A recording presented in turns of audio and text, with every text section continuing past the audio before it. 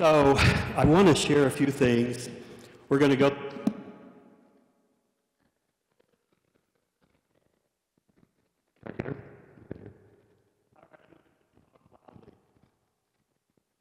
How many remember 2010, 11? We had some tough decisions here as a community. We looked at our enrollment, and we made a decision at that point to repurpose Maplewood into what is a really great early learning center. If you've been there, I think you can attest to that. Little Spartan Preschool is amazing. So we were able to do something that preserved a really great building and provide a home for our youngest learners. And we have about 250 students being served there. So here's where we're at. The board asked us to look at our facilities. Our facilities are open. And we're going to go through some slides to share them. So what we did is we started working with Gibraltar Design just to look at our facilities, and they did a very thorough inspection of everything. Plumbing, heating, electrical, foundation, roofs. How many of you have older homes? I have an older home. It needs work. And I want to start by talking about our maintenance and storage. This is not a reflection on them that our buildings are old. They're just old, but they've been very well maintained. So that's where we're at, and I don't want this to come across as any negative on any of the fine folks that work in our facilities. They do a great job. And so I first want to thank them. And I know our lead maintenance person, Jimmy Croucher, has been here over 40 years, and he's back here, and he's the leader of that group. And he knows everything there is to know about our buildings. But when you look at Cartersville Middle School, about 20 years ago, we went through a similar process. And this is a beautiful building, would you all agree? It's been repurposed, it's been rehabbed, and it serves our students well in our middle school. That's sort of where we're at with our elementaries. We want to establish a norm for all 5 elementaries, or whatever elementaries we have. When a student enters a classroom at Fayette Central or Frazee, the classroom is similar in what the opportunities are with learning, with science, with learning labs, with our libraries. So that's the goal that we originally set out to look at. And here we are. One of the challenges that we are facing is the declining enrollment. Since Alpine and Orange closed in 2010-11, we're down over 900 students in Fayette County schools. That's a lot of students. Since then, we've made changes to repurpose Maplewood, and now we're getting to a point where, what do we do with our buildings? And I want to preface that there has not been any decision made. I can tell you the board has really no idea where we're going with this, nor does the administrative team. We asked Gibraltar to look at our facilities and tell us what's it going to cost, what's it going to take to bring each of our buildings up to a standard. Our elementaries are a priority. And so if you could go to, okay, thank you. Go to the next slide.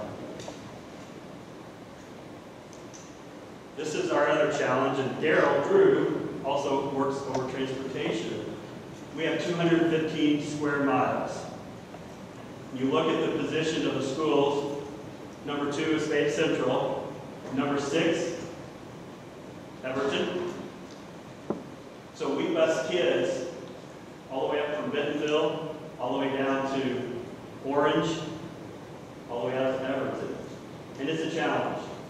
So as we look at our elementaries and how do we reconfigure the boundaries, which we just did a few years ago, that's a challenge for our transportation department. When right now, if you take 44 west, go all the way to Glenwood, all the way from town pretty much, everything south of there goes to Everton. So we're encompassing almost half of the county just to send students to Everton. And then when you take Fayette Central, they go all the way up to the northwest part of the county and the northern part. But after redistricting the last time, because our county does not have as many students.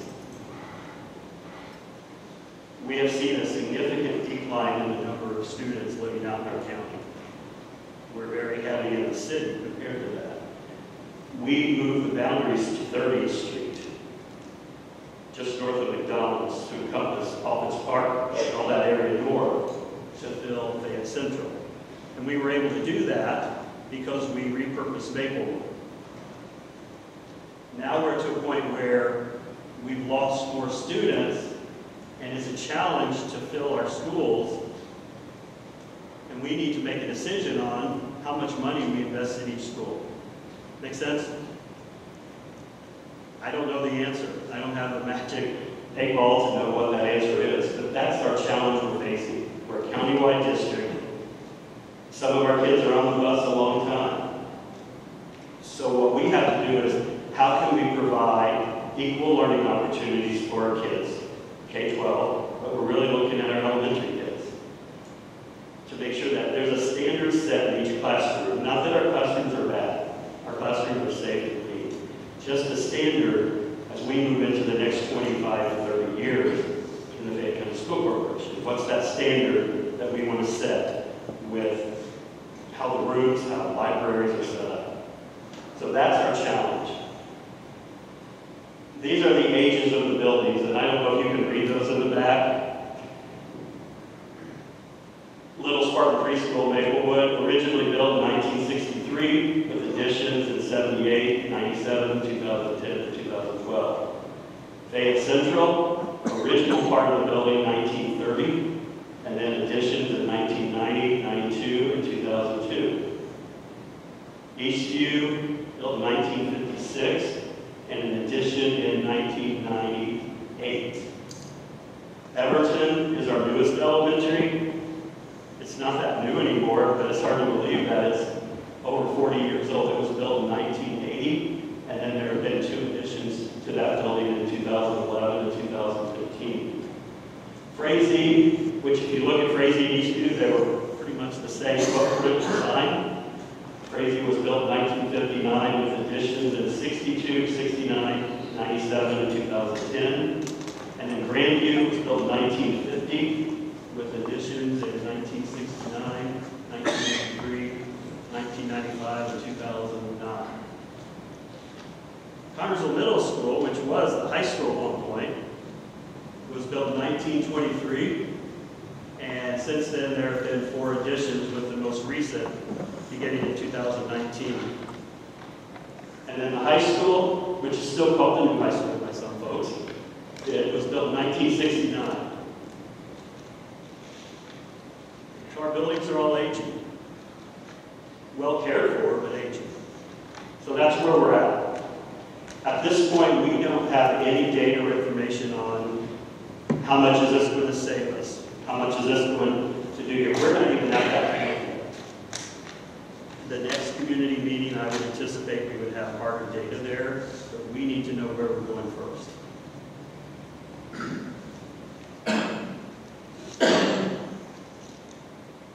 So that's where we're at. And that's why we're here. So what we asked Gibraltar Design to do is, let's take a step back, go through the highlights of the information from the facility study, and then after that's done and all the information is presented, we have a microphone here if anyone wants to ask questions, share ideas or comments. We may not be able to answer those, but we will start a document that we will collect those questions and provide answers. So sort of an FAQ that we will keep on our webpage, along with this presentation that will be posted tomorrow morning. So all of this information will be on our webpage, where we currently have several presentations already there. Could you all hear me in the back, Gabe? So are we good with where we're at? So go into this with a mindset of, there's no plan already in place, I promise. The board does not know what it's going to do yet. They're still forming their opinions and getting the information they need. So this is the next step in it. This is a big deal. So we want to take our time and make sure that we do things responsibly, because because our taxpayers pay for our buildings. So, at the end of this, there will be a time for questions. We'll take about a 2-minute break, and then if anyone has questions or comments, we'll have that at the end. Good deal? All right, I will turn it over to Jim, and you all can introduce your team. Thank you, Superintendent Collins. Nice to see everyone. We don't need to fill the auditorium, we just need quality people present. And by my look, I think you all seem like very quality and interested people. We're interested in you a little bit more than that. Could we get a show of hands so that our team can get a sense, and then I'll introduce our team. How many of you are currently parents of children in the school district? Wow, almost everyone. Next, show of hands, staff. Okay, a little bit of both. And then anyone here who is just a very interested citizen and just wants to know what's going on in school districts. 2 or 3, it sounds like. Wonderful. And thank you all for being here. This is a process and a journey that began over a year ago. My name is Jim Thompson, and I am an architect, resident Gibraltar design, school planner for over 30 years. Been doing this quite a long time, all over this wonderful, great state of ours. I think it is a great state. With me is Chris Kingery, our chief. Determine where they can go, should they do it, what does this mean for learning? Everything we think about is about learning, and that's why we have someone like Chris on our team who has real life experiences and can share those, not only with the staff people, but also with your school board and your school leadership. Also, a little bit of, we probably represent collectively probably 30 people who are looking at your schools, determining solutions and budgeting and preliminary estimates and all of that work that will go into helping your school board and your leadership team determine what should be done, how could it be done, what are some key aspects and outcomes that will happen if we do it. There's probably 70 or more slides in this presentation. I'm not going to go through every one. We're not going to be here that long. Chris will either stand up and yank the microphone from me or do something to tell me to wind it down. But we will take the time to explain some of the information so that if you choose to find it online, as Superintendent Collins said, it will be made available, and you could then look at the information in more detail for those of you that might be interested. So with that, let me just check a couple other things for something else you might be interested in. So, okay, so how do we as school planners and construction people, how do we do this? Well, first of all, 30 to 50 years of experience. There's probably nothing we haven't seen before. We love this auditorium, for example. We've done one of these for Kokomo, where they renovated their auditorium, and we helped them do that. So we use our experiences, even equipment and Cleaver boilers and all the old things that are in schools. When you do it as long as we have, as long as I have, and Tim and others, we've seen just about all of it, so we know from experiences what can be done to update them, which is what we've done for many school districts. So one of our jobs is to bring to your school board, here is how other districts in the state of Indiana who've had very similar situations, how have they addressed it, and how have they dealt with budgeting and execution and getting that done. And then the third thing is itemizing, inventorying, categorizing, using data from the industry about how long boilers, chillers, and these things, I'll get into in a little bit, how long they last. A little bit, but those of you that remember the days of textbooks, at some point textbooks are out of date and they have to be replaced and updated. That's an analogy to what happens with buildings. You have a great maintenance and facility team, but eventually things are out of date, obsolete. They need to get replaced and updated for the building to continue. No different than replacing textbooks back in the day. So learning can continue.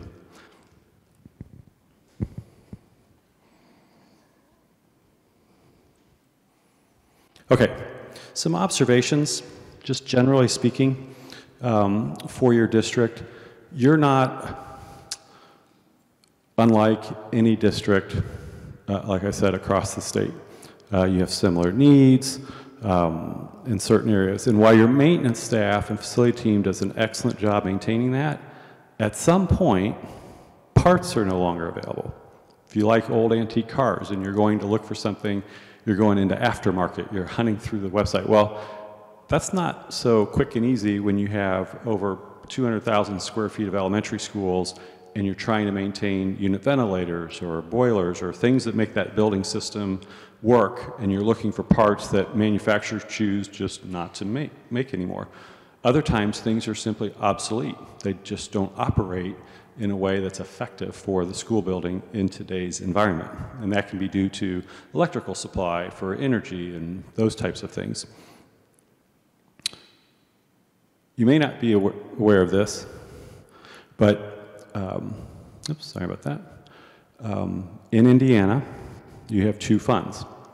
And I'm not going to go into a whole explanation about all of the minutiae of that, but generally speaking, you have a fund that the legislature just finished talking about and legislating for, which is to have staff operations of a school district. And they fund that with our tax dollars in this state. On this side, if I'm standing over here in the facilities category, the state of Indiana, a long time ago, decided that local communities shall pay for their own school buildings, bricks and mortar type. If you needed to build a new school, you're paying for it locally. If you need to update a school, you're paying for it locally. And by the way, your school board does an outstanding job with what they've been given. So they are not in control, nor are we in control of the state deciding that's how school communities shall pay for school buildings. You want a roof over a child's head as a school, you're going to pay for that. If you want to update it because it's leaking, you need to pay for that. The state doesn't come in and save the day for buildings, bricks and mortar. And your board is very aware of that, very forward-thinking. Superintendent Collins mentioned the process that's being done is very purposeful, methodical, and deliberate so that all the information can be collected and assimilated. Something else that I think was mentioned, the elementary schools are positioned to be ready to be modernized and updated. So that's not the only focus we had of the assessments and the subsequent options and studies that we're going through, but it is definitely a primary focus. Part of that is because if you looked at the building data, and again, not uncommon in a school district, the high school gets addressed periodically because that's where all of your children go collectively, 9 through 12. And then the middle school, maybe there were some people in this room, there was a time when the middle school needed to be addressed, much like the elementaries are approaching, and the decision was made, this is how we're going to address it. So in some ways, you could almost say it's the elementary school's turn in line to be getting funding to decide what to do. One other thing that I get asked a lot, well, is there any other benefit besides not having to repair and maintain for schools? In today's world, modernizing a school means we can save energy and create better efficiencies. What does that mean? That means that if a building takes less energy to heat because it's been modernized, over here with your capital dollars, your local community paying for it, when the state gives you money to operate the school, if you can be a school community that saves 25% on energy costs on an annual basis, that's money that goes back into classrooms and staff and salaries and all those things that make up operating. If I just did round numbers, let's say, and I'll just make a number up, we had $200,000 square feet of building, and we could save just 10 cents a square foot. That becomes a meaningful number when you can do that year after year after year. So energy savings, and it's usually roughly about 25% total if you modernize a complete building. Doing okay? Okay. You will see some assessment charts, and this is in the PowerPoint. A black box means it's wearing out, lurking surprise, beyond its useful life. That's at the bottom. At the top, there's an outline box. When you see the assessment tables, that means that it's either been already replaced and is like new, or it's something that is maybe hasn't been replaced recently, but it has a really substantial, robust life expectancy. So if it was replaced 8 or 10 years ago, it's still behaving like it was brand new. And so it doesn't necessarily need attention. Black boxes, on the other hand, if they're a lurking surprise, they're going to fail beyond their useful life, which means like it's older than the industry would have in a school. Those are going to need attention. In the middle, the half box with a diagonal, that just means it's needing to be looked at.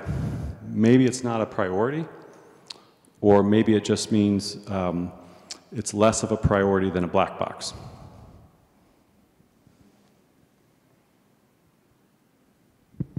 Okay, we went through, as I mentioned, all types of data, age of schools. We interviewed the maintenance and facility staff to get their input.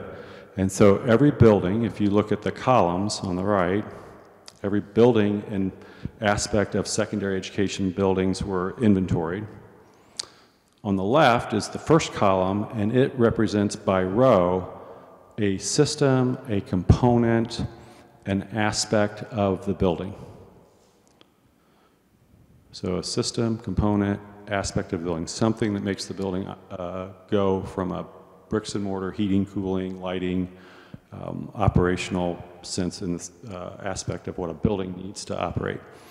And you can see there's black boxes, half boxes, and empty boxes. My sense is that most of you, your eyes will be attracted to the black boxes. That's the whole point of why we set this up, so that all of you can get a sense of, look at all these things that are wearing out beyond their useful life or need attention. Conversely, you have many things that are looking pretty good in the district.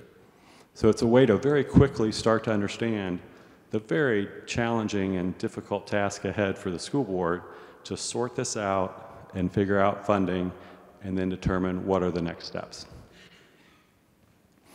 So we did the secondary schools, and then we proceeded with the elementary schools. Just want to make sure yes. So one of the things about the elementary schools, very quickly, because some of you might be saying, well, hey, these elementary schools are not all the same. How is that fair? That's just normal, right? If you had a building that was built new, then it's going to go along its life as a new building starting age. It's no different than having a child that's 8 years old and a child that's 3 years old. They're going to experience life differently, no different than a building, which, by the way, is a living, breathing entity. Buildings breathe, they have air coming in, they have air going out, they have a life. And so in these buildings, you can see that they're not all the same in terms of condition, both with the row, and if you looked at each building on the columns, they're different. Why can that happen? Well, certain times something can wear out quicker for a variety of reasons. Other times a decision could be made, we need to update, fill in the blank, or we need to update a row district-wide, which means every building that's, say, at the elementary level would be updated at the same time in the same year. And so that's why buildings have, like yours do in this district, different evaluations for each aspect. But you can very quickly start to see with the black boxes where you want to pay attention to things and where you might be able to not have to spend money.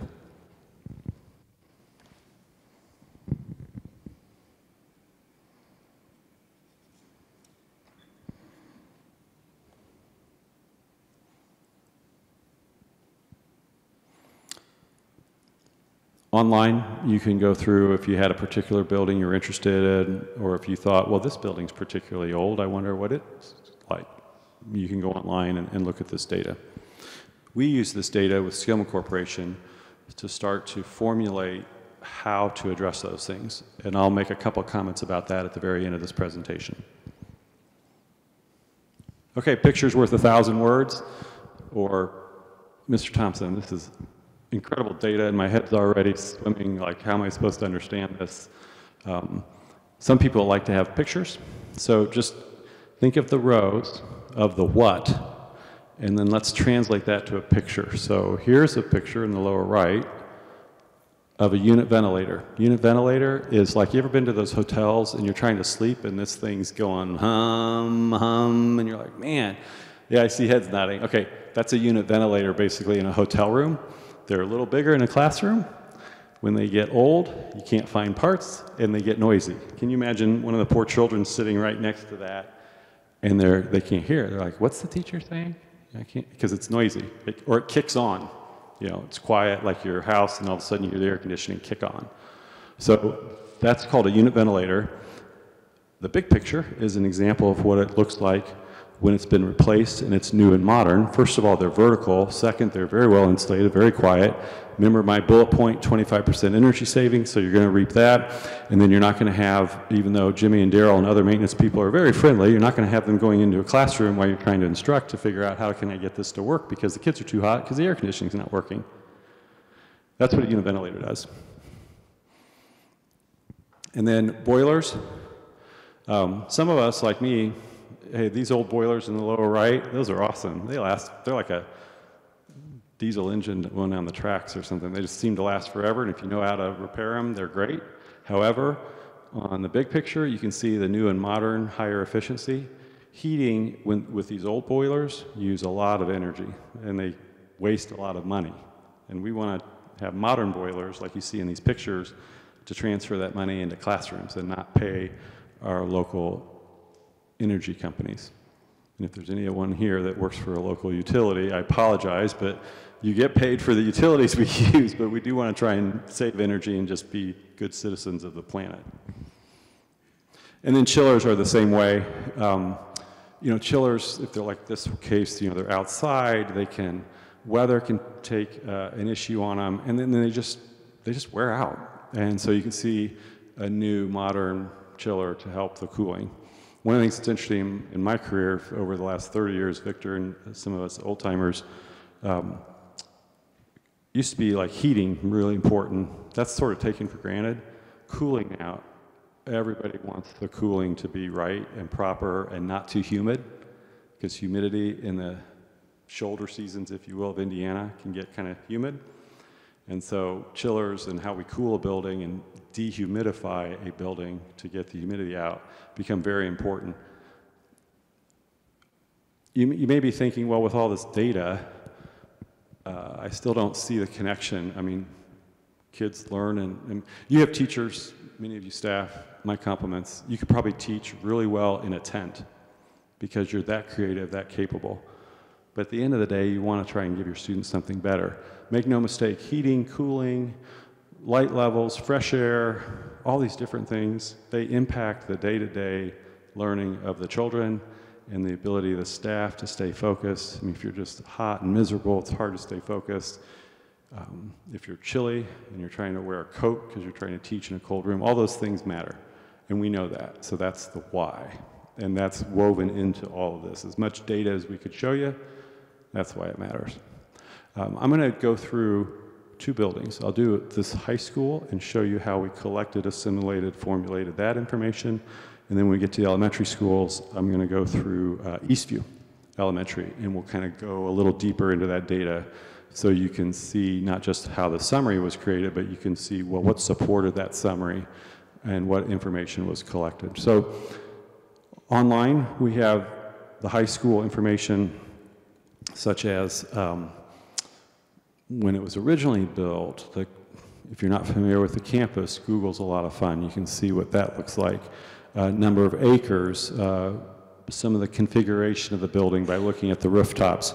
By the way, if you're really clever, you can use the rooftops and start to figure out, well, that's older than that, which is older than that, and you can start to piece together just visually when buildings were built and what they were built. It's a, you know, from Indiana's standpoint, it's a fairly large high school, I would say. It's above the 50% average of a high school.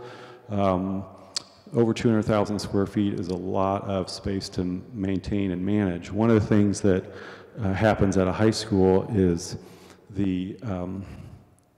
again, since you have 9 through 12, if something happens that it's affecting cooling, or if some piping breaks down for the kitchen, you're on it because you got so many students in one building. And so it can be very disruptive if that's not addressed. So many school boards, like your own school board, for example, currently we're working on a chiller to make sure the cooling system is going to maintain itself and continue to work the way we want to for the high school learners. You can imagine the worst would be like no air conditioning on a test day, right? Everybody gets hot, kids are complaining, and then maybe your test scores aren't what you want them to be for the students. All right, so with this assessment, what I wanted you to see was how the columns, so at the next level of information, what our engineering and expertise does is you see one column that's labeled condition, that's where the boxes are. So that was those ratings I was telling you about. Black boxes, everyone remember? Pay attention to them, surprises beyond their life. Clear boxes are things that have either been replaced or are doing just fine. Years in service is the next column. That was, to the best of our ability, a way to inventory how old something is, how long it's been functioning.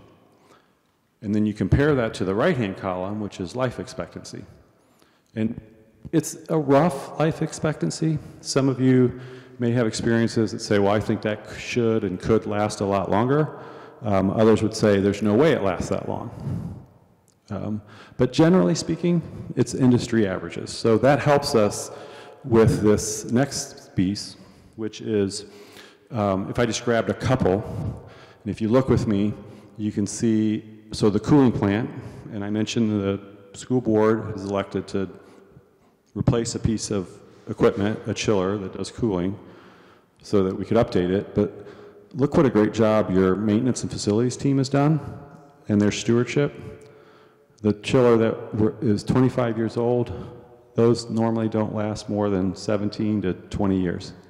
So we've extended 5 more years of life, but it caught up to itself and now it needs to be replaced. Something else you would see, for example, this is not uncommon.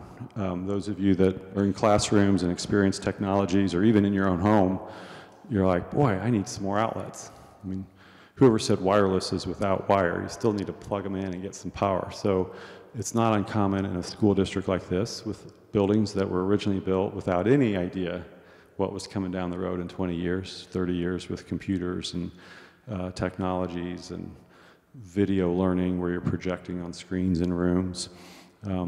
It's not uncommon to have deficiencies in just basic convenience electrical outlets for laptops and charge carts for iPads and those types of things. So these are 2 things that stood out when we looked at Connersville High School.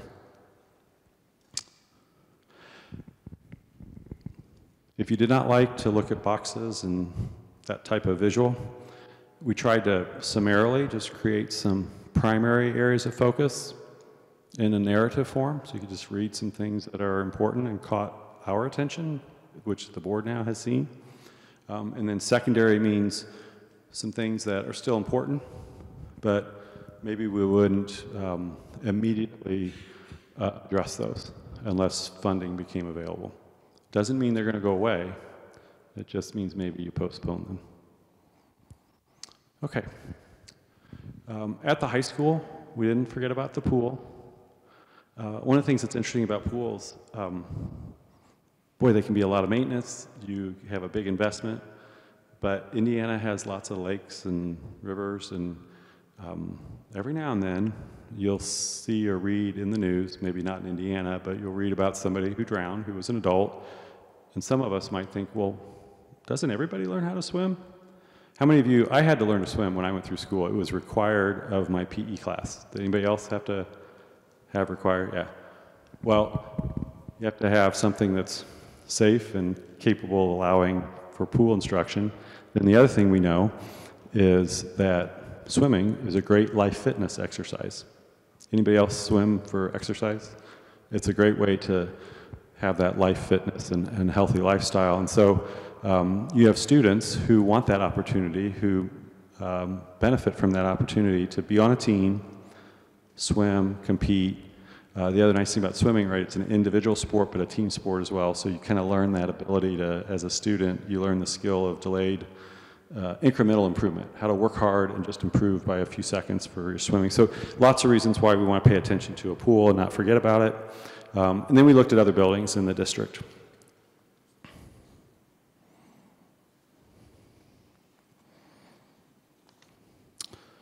So we're going to move now to, I'll have Chris, we'll just kind of click through these slides and you can just see that other information is there across the other buildings. And then we'll hit pause when we get to the elementary school lead-in slide.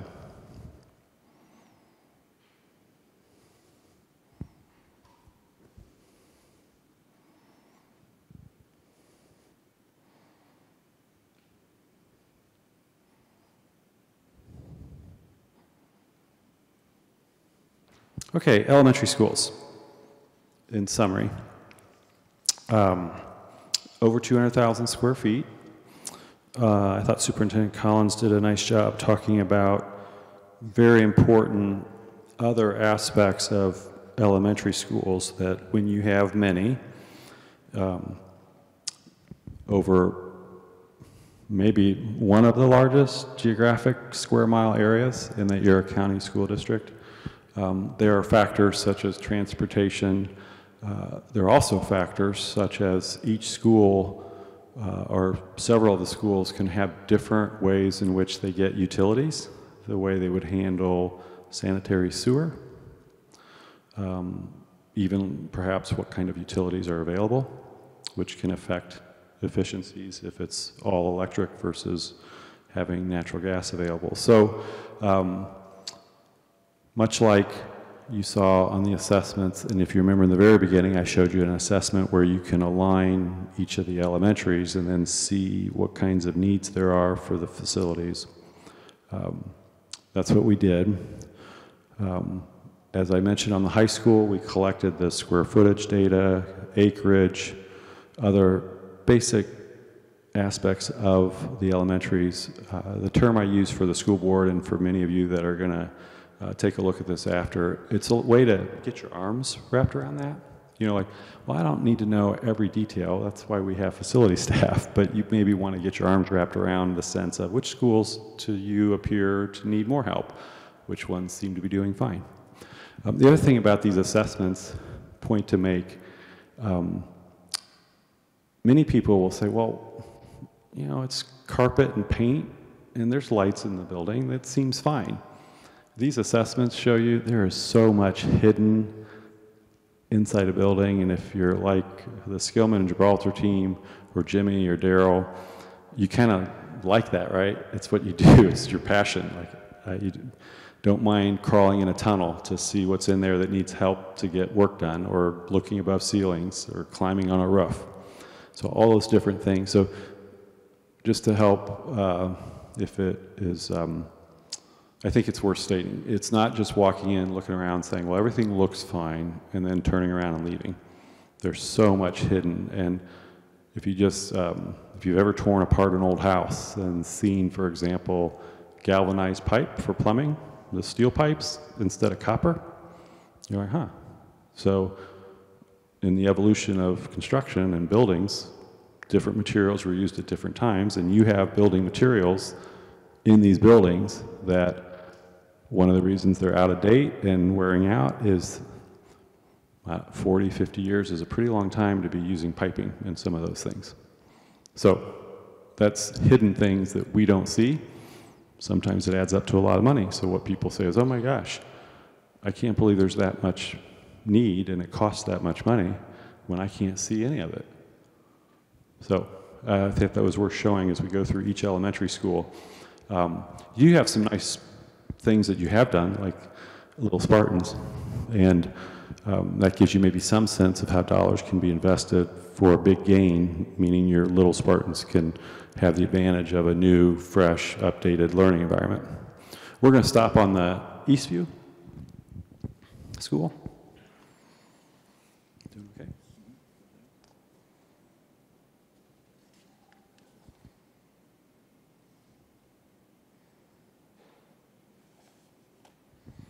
So, a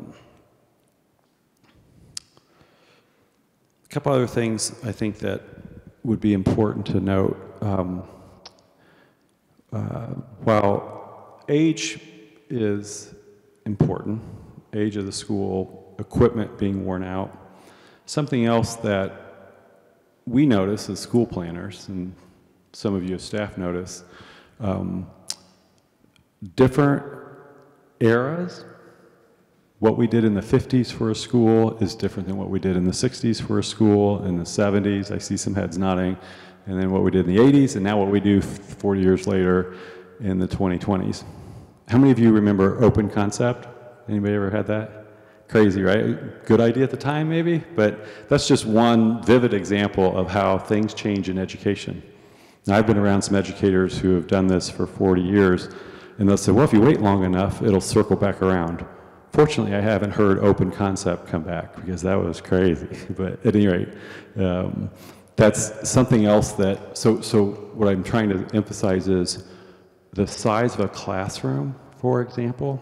At one point, we thought 700 square feet with time length, you know, the room 700 square feet. Then we thought maybe 850 square feet. Current thinking is now 950 square feet. So that's 50% bigger again. And so that, a building's ability to leap forward if modernized with walls and the configuration to be effective also is something that the school board will need to weigh in on in terms of what I really liked was the way it was said, what's the standard, what's the benchmark, what does this school district want as a standard for classroom, a standard for a gym. And so the building's time that it was built will play into that evaluation criteria. And we do that, we're in the midst of doing that, and it's a future option consideration. So if we do this, and we want to fix the gym or the classroom size, the solution looks like this. Sometimes we call those solutions feasibility studies. So we have feasibility study option 1. So that's just something else that's not readily apparent. What you're seeing tonight is just the matter-of-fact facts of age and is it worn out, how many years life does it have left.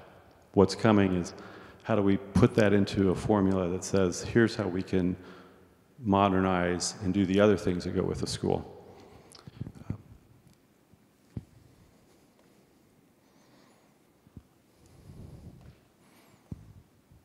I already mentioned how each school is, at an elementary level, can be different, and why the time that it was built or a particular need was triggered and it was addressed, so that's why they're different. But you can see at the elementary level, same evaluation is available and was done for the age of the equipment.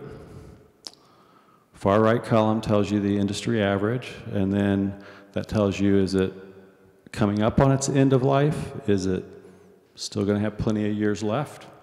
And that's how we can then create the boxes of being black box needing attention, or a clear box, it seems like it's going to be fine for a few years, or then half boxes.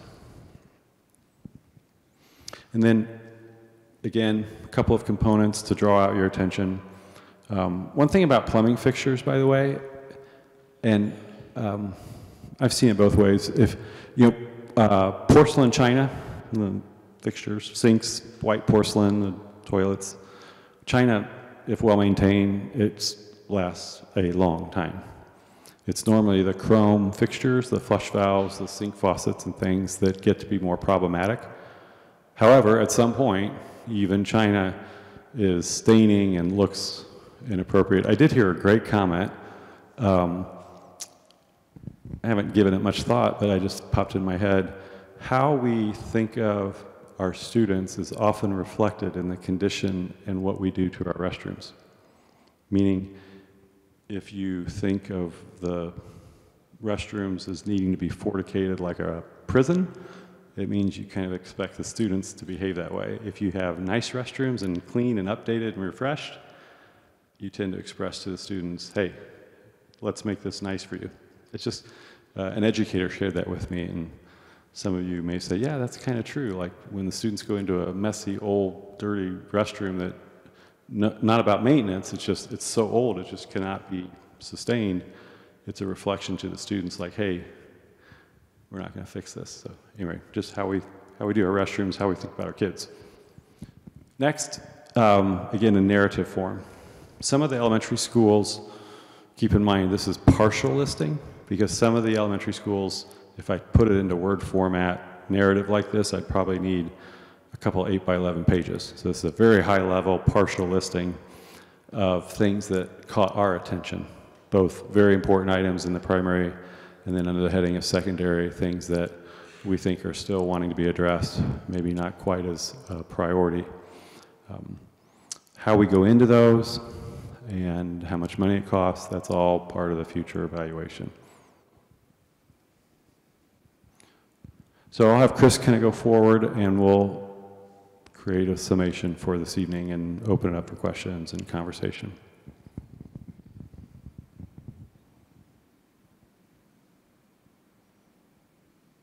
Okay. Yeah, we're doing it. Very informative.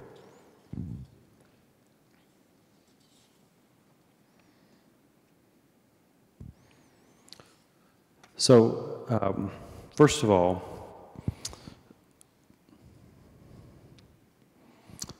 just to reemphasize, I'm a big believer that we shape our environments and then our environments shape us. It's the same with schools.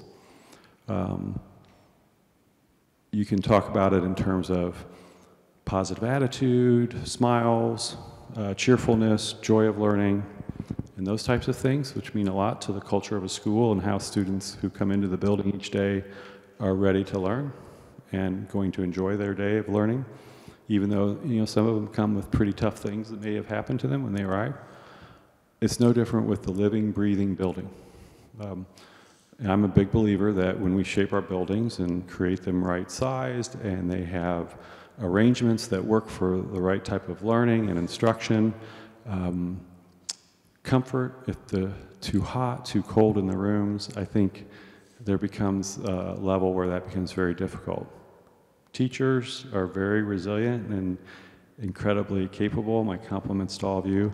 So sometimes, though, it might be, our very first chairman of the board, H. Dean Evans, used to call them splinters under the fingernails, like just this nagging thing that eventually, if you don't pull that splinter out, it starts to infect the hand and then the arm, and it starts to deteriorate the other things that this community wants learning to be for our children, because the rooms are too hot, or the unit ventilators I showed you are too noisy.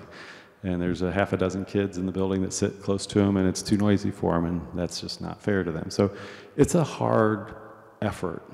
And while we accumulate all this, again, my compliments, you have a very conscientious school board that's doing this in a purposeful way, a methodical way, a prudent way, a way to be good stewards, and obviously a way to figure out the tough task of finances and funding, because the state says it's going to be handled locally. So what's affordable, right? How much can we do? Not uncommon, 15 years. I mentioned how the high school gets updates. There are certain things that the board's been made aware of at certain schools with heating and cooling. Again, those types of things tend to be alerts because they're primary. It's like the engine itself in the car. New technologies, electrical systems, I mentioned plumbing fixtures. I get asked this question, so I thought I'd just bullet point it for you because your district applies to this fact. So while something does not meet current building code, the buildings are safe from a standpoint of like fire safety and egress. And first of all, compliments to school building principals and leaders who make sure your fire drills are working, staff is alert, you account for the children, you get them out of the building safely. So buildings, even though it's not a current code that is being met by the building, they're still safe, and I think that's very important to note. And your district is very attentive with its maintenance staff, facility staff, school leadership, and school board to make sure buildings are safe. But if we were to build a building new, there are things we would do to the building that aren't done right now in your current buildings. Second, just a comment about handicapped accessibility. We get this question a lot. It's also true that if we built a new building, there would be handicapped accessibility building codes in the state of Indiana that we would follow for handicapped accessibility.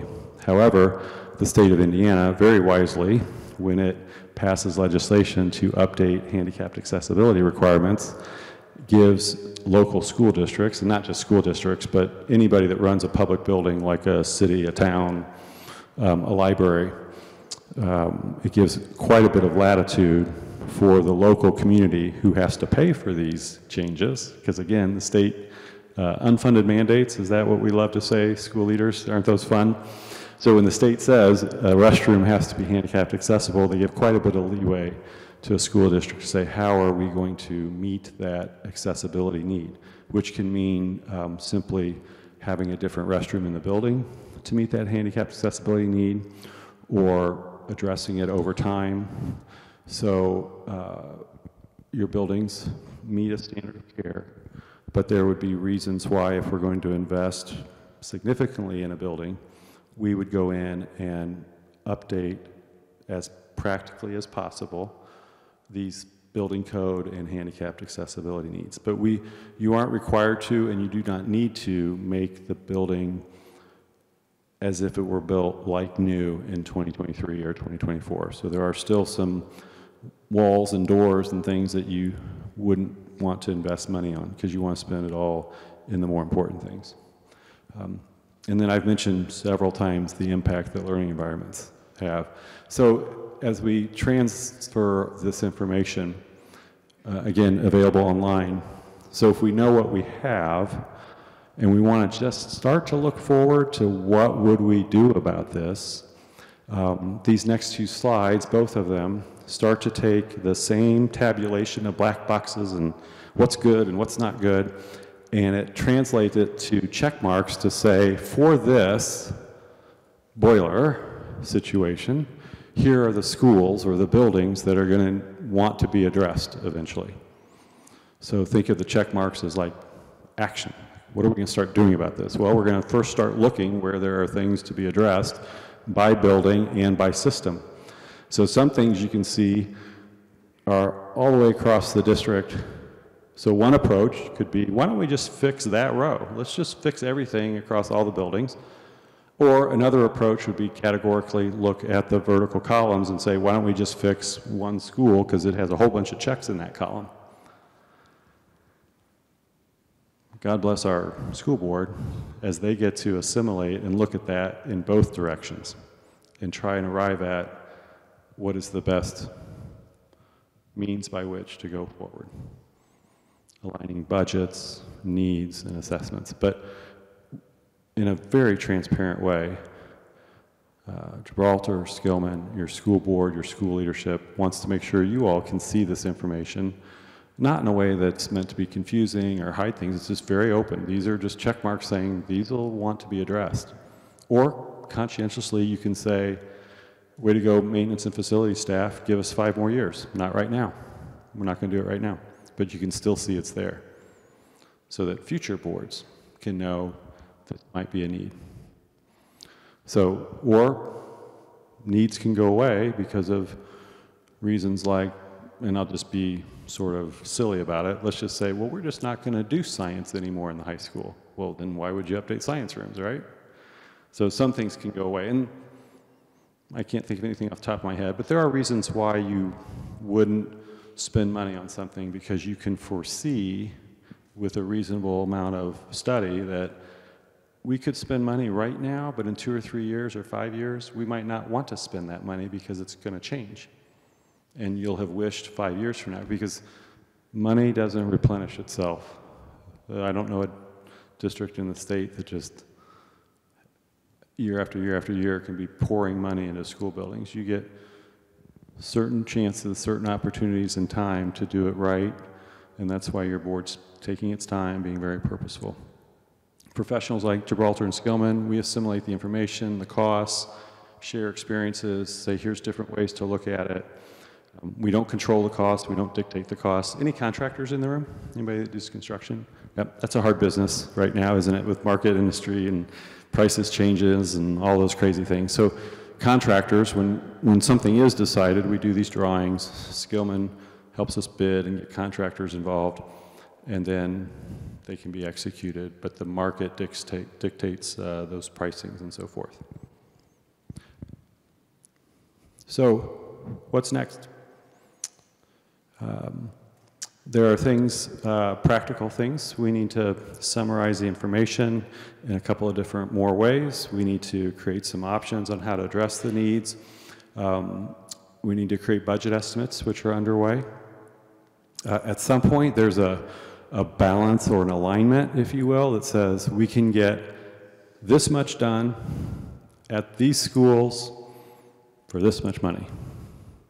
I call that alignment. You can figure out, I see heads nodding. So much like at home, well, I want to build a deck. How much can I afford? So how big and nice can my deck be? So that's kind of what you're thinking about. And then we call it, for our work as school planners and architects, feasibility options with the Skillman Corporation and construction management side. What are those options? And we say that because feasibility means everything's on the table to be discussed. As Superintendent Collins said, nothing's been decided. So you get all the ideas out on the table, and then little by little, one by one, you start to say, well, that's not feasible because fill in the blank, too much money. Or that's not feasible because we can't disrupt education to get it built. Because, by the way, in today's environment, Skillman would say, you can do just about anything if you have enough money and enough time. But you do have to think practically, because you're a school district, and at least for most months of the year, the business of educating children doesn't stop for construction. And that'll be relevant when you're working with existing schools, which is why you have a partner such as Skillman, who has excellent experience taking care of the construction phase. So let's not get the cart ahead of the horse, though. We got to figure out what needs to be done. Also, I hope some or all of you at the appropriate times will come back for another community meeting that can involve some of these additional questions you have, like when will we know how much it will cost, and what are the options that the board's seriously considering? Not all the options and stuff, but and then what kind of input would the community have? So maybe in a different forum than this, we're going to open it up for questions. I see microphones. But maybe in a different format, we would present some ideas that you could react to. Thank you all again. You are a terrific community. For the past year, we've really enjoyed coming here. A lot of neat history in Connersville. Things are changing. But you are a great Indiana community, and we're going to continue to work hard for you, Skillman and Gibraltar. And I know your school board and school administrative team also work very hard for you. That's very evident. So we appreciate this first opportunity and look forward to the next.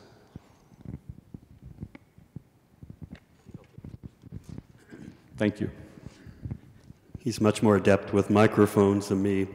So I know that's hard to read in the back. So we will have this information on the website tomorrow on the Fayette County School Corporation webpage. And then we're going to also start gathering questions, answers. This is still preliminary. I mean, the board is still taking all this information in, so keep that in mind. But we did want to offer a forum here if someone had some questions. If we can't answer them, we will get that information out on the website as we collect that information. So would anyone like to come forward and ask anything or share anything? Please feel free. I'm going to give you this mic too. I know it's working. No. That one works. Okay. Okay. Hey guys, I'm Audra McGuire. I'm a parent in the Grandview School District. Got a few notes I made during the meeting. You opened the meeting about antique cars. The cool thing about cars, they can be modified. Did you know that you can actually take a new Honda engine, put it in an '89 CRX, and it will pull tens down the drag strip? You might have to move a few engine mounts, but I have a feeling that our families would be okay moving mounts over junking that whole '89 CRX. And Mr. Collins, you opened the presentation talking about declining numbers. To the school board, don't confuse declining total numbers over the numbers in the school system in the classrooms. My beautiful 10-year-old daughter is a COVID kid. And the reason I can say that she's going to be a 5th grader is because her third grade teacher is sitting right back there. Those kids learn differently. They adapt differently. And these teachers have had to adapt like crazy to get my smart child to the 4th grade and now to the 5th. Right now, kids at Grandview, they get 15 minutes for lunch. And that's not a knock on my school. That's simply because they don't want kids eating at 9 a.m. And I'm lucky to be in a school where I know my kids are cared for.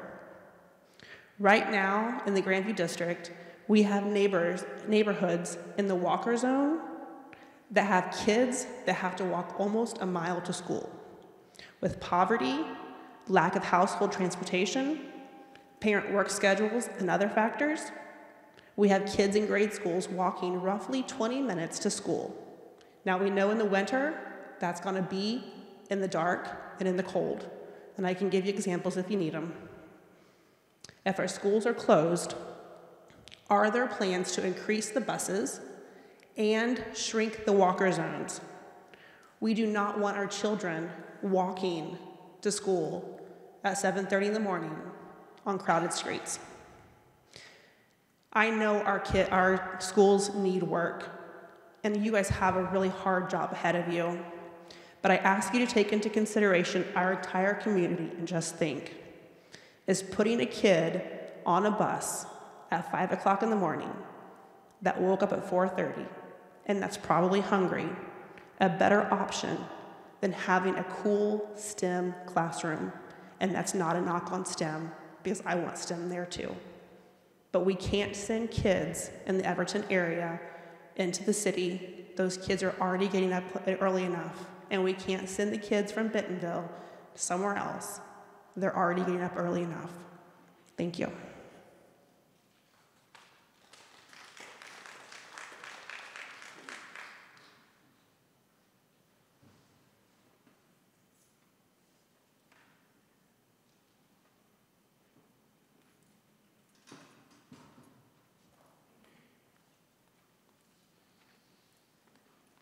This isn't really reflected on the buildings, it's reflected on the students that have left the district. I've only lived in Connersville for 5 years, and I know numerous kids that go to different districts that still live within Connersville.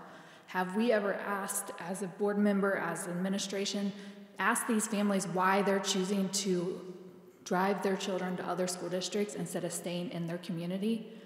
I mean, I know that's not the only numbers that we're missing, and we're trying to say that it's another community that's moved into our county, but we have lost a lot of students. And I believe that if the rural schools in this county are closed, we will lose a lot more students to other school districts, because we're gonna be driving them anyway, because nobody's gonna wanna put their kids on a bus that early in the morning. And that's where I stand with it. Thank you.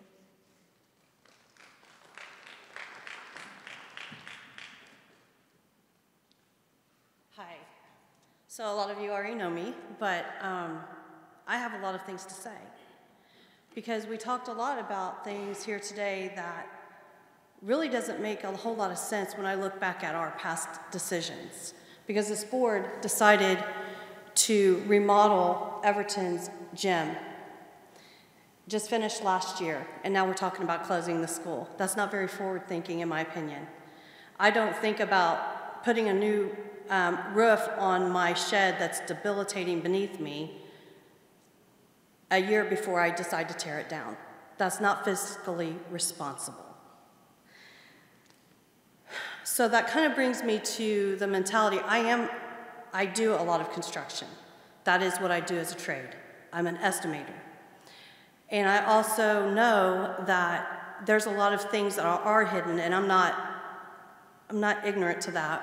I understand that. But I have a really hard time with the mentality of build and tear down in 20 years.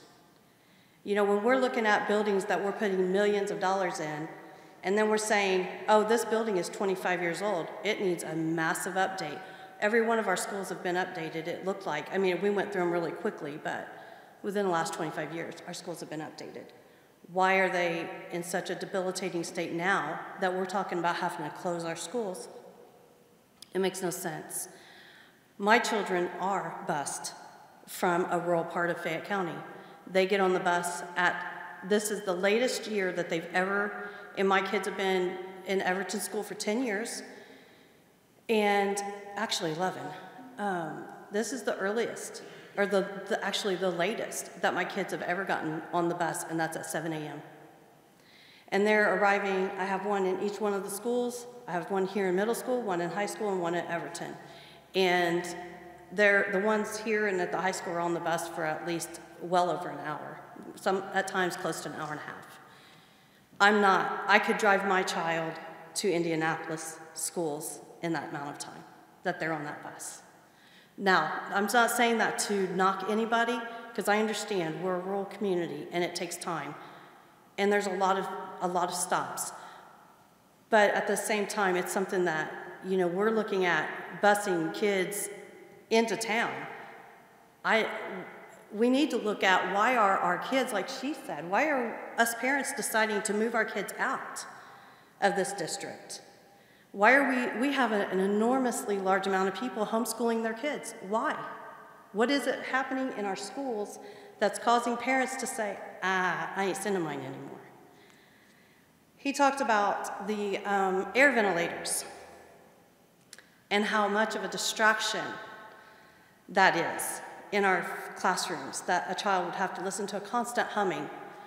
But I want to ask you, how much of a distraction is it when you have to pick up kids and move an entire classroom out of a class and into the hallway or into the library or into the gym or into the cafeteria because you have one who's throwing things, throwing scissors, throwing their chairs?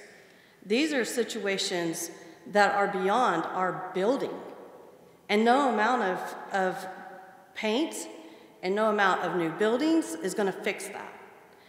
This middle school has bathrooms that have not been able to be utilized because they shut them down students. Why? Because the students were vandalizing them. Why? I mean, what's happening? We're talking about new porcelain sinks, but our kids are tearing down the stuff. What is happening in our schools that these things are happening, and what kind of a learning environment is that? So this meeting here today doesn't want to address any of that, and I understand why, but I also want to say, hey, why are we doing this? You're asking us to give opinions on things we don't even have any information. You're asking for a public forum on things that you've given us literally no information about whatsoever. The slides that you showed, they addressed Eastview. We're talking about closing down Fayette Central and Everton. And when we look at, I know I've talked to a whole lot of parents. I talk to a lot of parents. And I can tell you, and you don't have to believe me, but I can tell you that 98% of the parents that I've talked to, when I say, are you going to the meeting?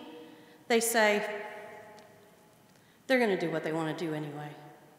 Our voices aren't mattering. We didn't want Alquina shut down. We didn't want Orange shut down. But the board shut them down anyway. And now we're talking about moving our kids and it being a problem that we're having to bus them all the way around, when that was literally a decision that the board made, 10, 12 years ago. It's not being forward-thinking at all. And what is the standard that we're looking at for our classrooms? We talked a lot about a standard and it being universal all the way around, but what is that standard? We haven't gotten that answer today. I don't have even an inkling of what that would be. So you talked about our elementary schools being a priority, but we only saw one very quickly on the slideshow, but we talked about our high school, talked about our sports. That was a lot of what was on the screen, is our soccer complex, our football field, our this and our that. I never saw a science lab on there. I never saw a theater, anything to do with our theater. We have some wonderful, talented kids that aren't sports, but they're being overlooked. There's nothing on there about any of that. I would also like to know what exactly you guys might be able to offer this information. What part is it that's been so obsolete that you can no longer find a part for? Is there a particular school or a particular part that you can give me that is currently obsolete and would absolutely be needed to repair a part of our school?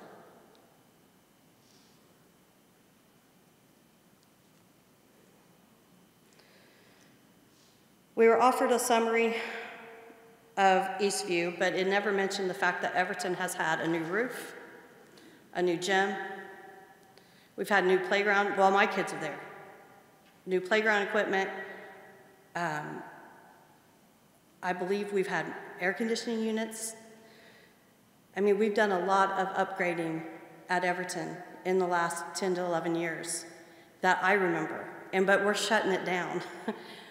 When you look at the numbers, you guys do the numbers for me, how many parents are saying, hey, I want to transfer my kid to Grandview? They go to Everton, but that's their district, but we want to take them to Grandview, or we want to take them to Frazee or Eastview. Very few. I would venture to say, I don't have the numbers in front of me, but I would venture to say that 75% of the kids that are being transferred to our country schools, not from them. You talked about Offutt's Park being sent out to Fayette Central.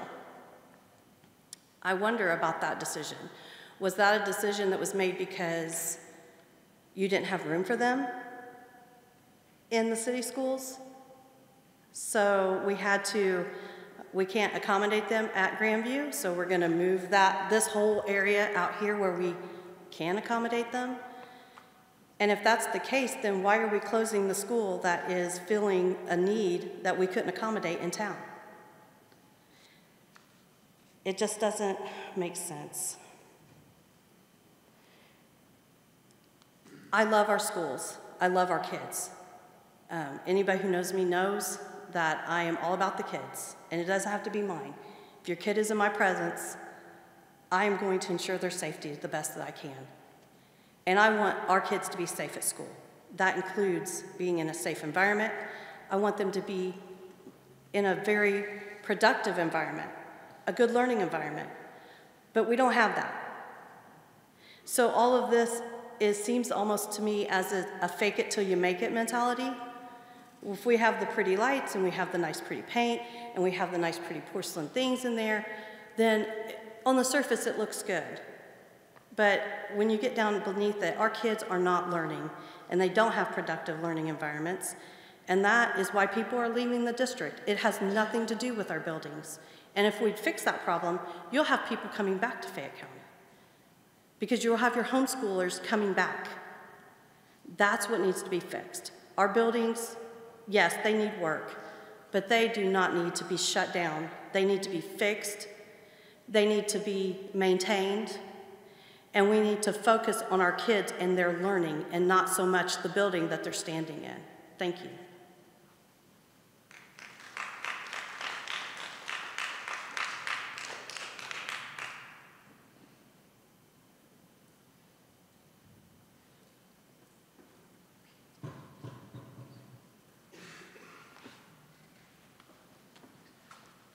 Hi there.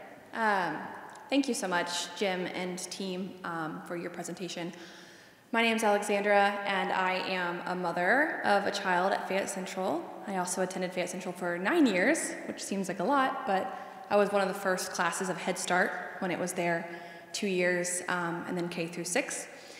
So of course I know it's the best school. Sorry, I have to say that. Of course I have a lot of care for that place. I did review all of these slides, not this specific slideshow, but the ones that were made available. So I was already familiar with this information. I think I was expecting to see more of those dollar figures that you had mentioned. So my question is probably a little bit ahead of where we are. But I would say thank you for mentioning that you'd like to hold another community meeting when you do have some more numbers available. I would appreciate seeing more financial information, such as the revenue per elementary school versus the expenditures. Essentially, what does it cost per elementary school to keep up all those expenses versus how much is allocated toward those schools. Essentially, if you're able to provide that information outside of the fixes, right? So if you take out the needed upgrades, can you provide that information to us so we can see what's the financial sustainability per elementary school? And I'm not exactly sure how those funds are allocated, so I think I could understand it if it was provided to me, but I would just like to see what that sustainability is on a normal sort of we need no fixes kind of manner. I also recognize that might have to be estimated in future years as you project out, as you're mentioning, the loss of some of the students in the school district. And I assume this is part of what you're planning to do, but I would love to see dollar figures associated with those check boxes and check marks.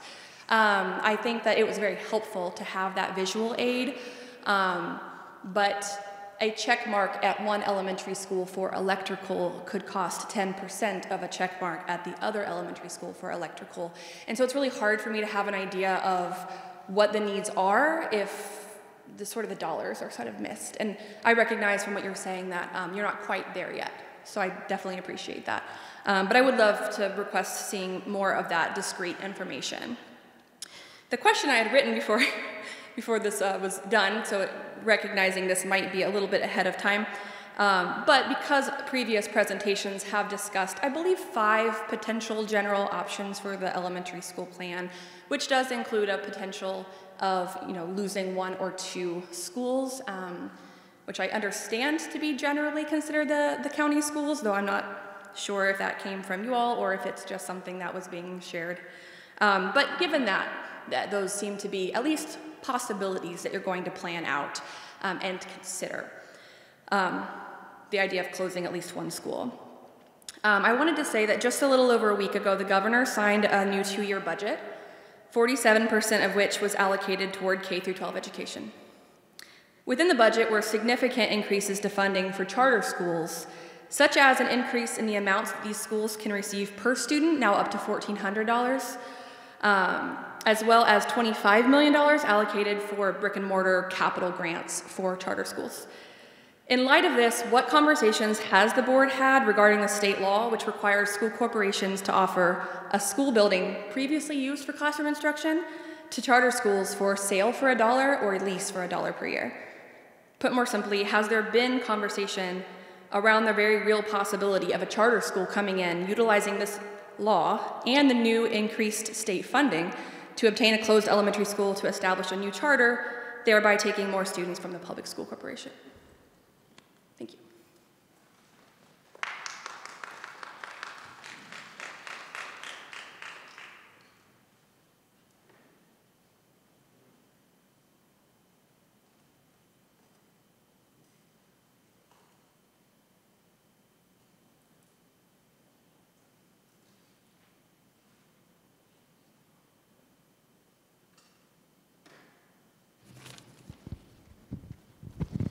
Is there anyone else? There's a lot of statements here. I first want to say no school is closing at this point. With Gibraltar, what they did is similar to what they've done in other communities. They look at options. So those were different options that they presented to the board with different configurations of schools. There have also been questions about what if we move 6th grade to the middle school? I was just asked that last week. Our middle school is at 500 kids. We could probably about fit 6th grade in. That compounds our issue though, because when we talk about the costs, I'm going to give you a few numbers here because it's not all about dollars and cents. What you said, safety, education, that's important. We do have a lot of parents who choose other alternative forms. Some, we look at our kids, we figure out why are they going to other communities. A lot of them are job-based, where parents may work in that community. We also receive a lot of kids from other counties where their parents work here. So it's almost a wash with that, but at the same time, how do we get our kids back? That's a really good question, and that's important, because we want every Fayette County school child to be here if at all possible. So I think that's a great question. When you go back to look at Alquina and Orange. I was a principal at Alquina and Orange. I love those schools. How would we maintain financially if we were still operating 8 elementaries today, including Maplewood? I don't know where the kids would come from to fill Orange and Alquina. That's the reality of declining enrollment communities, which is most of Indiana, when you look at the rural parts of Indiana. People are moving to the donut counties of Indianapolis, the larger cities. Those schools are getting a lot more funds. The property tax base grows incredibly. I was in Avon for 9 years. Go look at their buildings, go look at what their resources are, their tax base. We aren't seeing the same thing here. And how many of you had your property taxes go up? Mine went up considerably. We are also taking a hit of about 2.5 million a year on property tax caps, which that's a great thing when 1% of your residential value is what you would pay in taxes. That's a great thing for us as homeowners, but that's money that we don't receive for our schools. And then when you factor in about $8,000 per student through the tuition, that comes from our sales tax, our income tax, that's collected at the state level, which you were referencing. The state did increase our funding, but there's a disproportionate amount that's being funneled back to vouchers. And then the other piece of that, if you follow the news, is the state gave us new money, but now we're paying textbook fees out of that as well. So when they give us new money and our teachers, we think, okay, we're going to be able to continue pushing our staff pay. We're now having to pay for all those other pieces that the state didn't give us really new money for. It's still the money that we were designating originally for teacher salary and benefits and employee salary and benefits. So it puts us in a tough spot. We had a meeting today with superintendents talking about that. So the new funding is good, but then when you think about $8,000 per child, which is what we need to, we have 2 funds that Jim talked about. The education fund, which is designated for school operations staff. Staffing takes up about 85% of our costs, 85 to 90%. Health insurance is not cheap, and I think we offer very good benefits for our staff. So we want to remain competitive, and that's a priority of this board. And for us is to remain competitive in the region, and we are, because we want to attract the best teachers and retain them. So the challenge for us is, when Alquina and Orange closed in 2010-11, we had 22.5 kids per class across the district on average.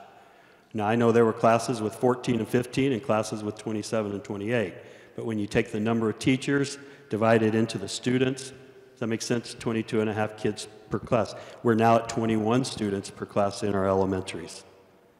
So we're very competitive with that, but yet we still have some outliers where we may have 27 or 28 kids in a class, and then we have 15 in a class in another school.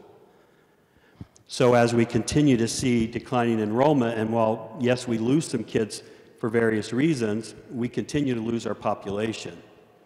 People are moving to the larger cities or the areas where there are jobs. Newcastle's going through the same thing, Richmond, Anderson, Muncie, Franklin County, all the surrounding counties, we're all experiencing, and it's tough. So what is, as we look ahead, because I appreciate what you said about the foresight, we don't want to waste money. We also don't want to put $3 or $4 million into a school and then 5 years down the road say, we can't sustain this school. And that's the real challenge that's facing us and the board, is what do we do with that? So when Alquina and Orange closed in 2010-11, we had 93 elementary teachers in the district. That's K-6. It does not include special education, art, music, PE. That is just your K-6 classroom teacher, okay? We have 72 teachers today. 21 teachers have been eliminated, those spots, through attrition. We never ripped or fired anyone for, with that, and that's been a really good thing over the history of our schools. But at the same time, we've reduced 21 teachers. But yet our population continues to decrease. So we get into the inequities. And when I was a principal at Alquina and Orange, we had less than 10 kids in some grade levels. And then Frazee may have 27 kids in that same grade level. And so then the parents of the kids with 27 were saying, well, why is it okay for Orange to have 10 kids in a class? Those are the challenges. I just want you to understand, those are the challenges we face when we try to look at equity, is if we continue to lose 50 kids a year in the district, how do we sustain those buildings financially? Because we have to have the funds to be able to pay our staff, to be able to pay our utilities. This is one step. If we can reduce our utility costs by 25%, that's a positive thing. The solar field, if you've gone out to the high school, look at that. That's a savings every year, a guaranteed savings project that we are seeing millions of dollars over the course of 30 years. That was one step. Moving to LED lighting, if you've done that in your own home, you save tremendous dollars. But we have to retrofit everything to do that. So when we talk about the classroom standards, it goes into the lighting, it goes into cabinetry and furniture, all those pieces. The air conditioning, heating units are one piece. We could survive this and the board could say we're not going to do anything, right? We could do that short term. Long term, we can't do that. We've been fiscally responsible. We have a cash balance that we can operate for a while. But we've also committed over $2 million of new dollars to employee raises and benefits over the last 2 years. That's $2 million new dollars every year that we're now paying that we weren't paying 2 years ago for salary and benefits for our staff. And that's a good thing because we need to continue to find ways. Our teachers aren't paid enough. And as a whole in this nation, teaching is not valued enough. And that's a shame. But our board has been committed to giving some substantial raises, and I hope we can continue that for years to come. So, if we continue to maintain what we're doing, just like now, imagine if we still had 93 teachers at $75,000 a teacher when you figure in pay and benefits for a newer teacher. Do the math on that. So we have to continue to find ways to be fiscally responsible and to make those gradual cuts along the way. Hopefully we'll level off, but at this point we haven't been able to do that. So the facilities are just one part of that. And the dollars we use for facilities can't be used on salaries and benefits. It's a totally different pot of money. So as we look at keeping our debt level, this middle school will be paid off here in about 3 years. It's been the gift that keeps on giving because we've been paying on it a long time, and that decision was made by a board 20 plus years ago to do that, and it was a good decision. We've really gotten a lot of life out of a great building with good bones. So now our next step is knowing that we have debt rolling off because we've been good stewards, sort of like your mortgage. We want to keep our debt level. We don't want to pay everything off and be done because the tax dollars are there in our property taxes. And so our goal as good stewards of the taxpayer dollars would be to keep our debt level, and that's what our goal is as we look at this opportunity to take out a bond that we would pay off over a period of time that would keep that debt level, but also do necessary work on our buildings. So I just want to be sure everybody's clear. That's separate money from what we pay our staff and what we get from the state for tuition.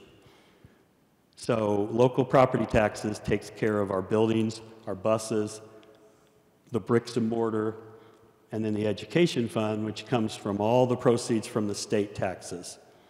That's what pays the majority of our costs in our district. So that's what's based on how many kids attend our schools. Make sense? So that's where we're at with the whole funding piece. And what do we do? I don't have the answer. I don't want to see any school close, and I know the board members don't. So we kick this down the road 5 years. What do we do in 5 years if we continue to lose students? That's the same thing that's facing superintendents and boards all over the state. And our rate of decline is less than a lot of districts around us. Rush County, Franklin County, Newcastle, Richmond, they're seeing a greater loss of students at a faster pace. So we've been fortunate with that.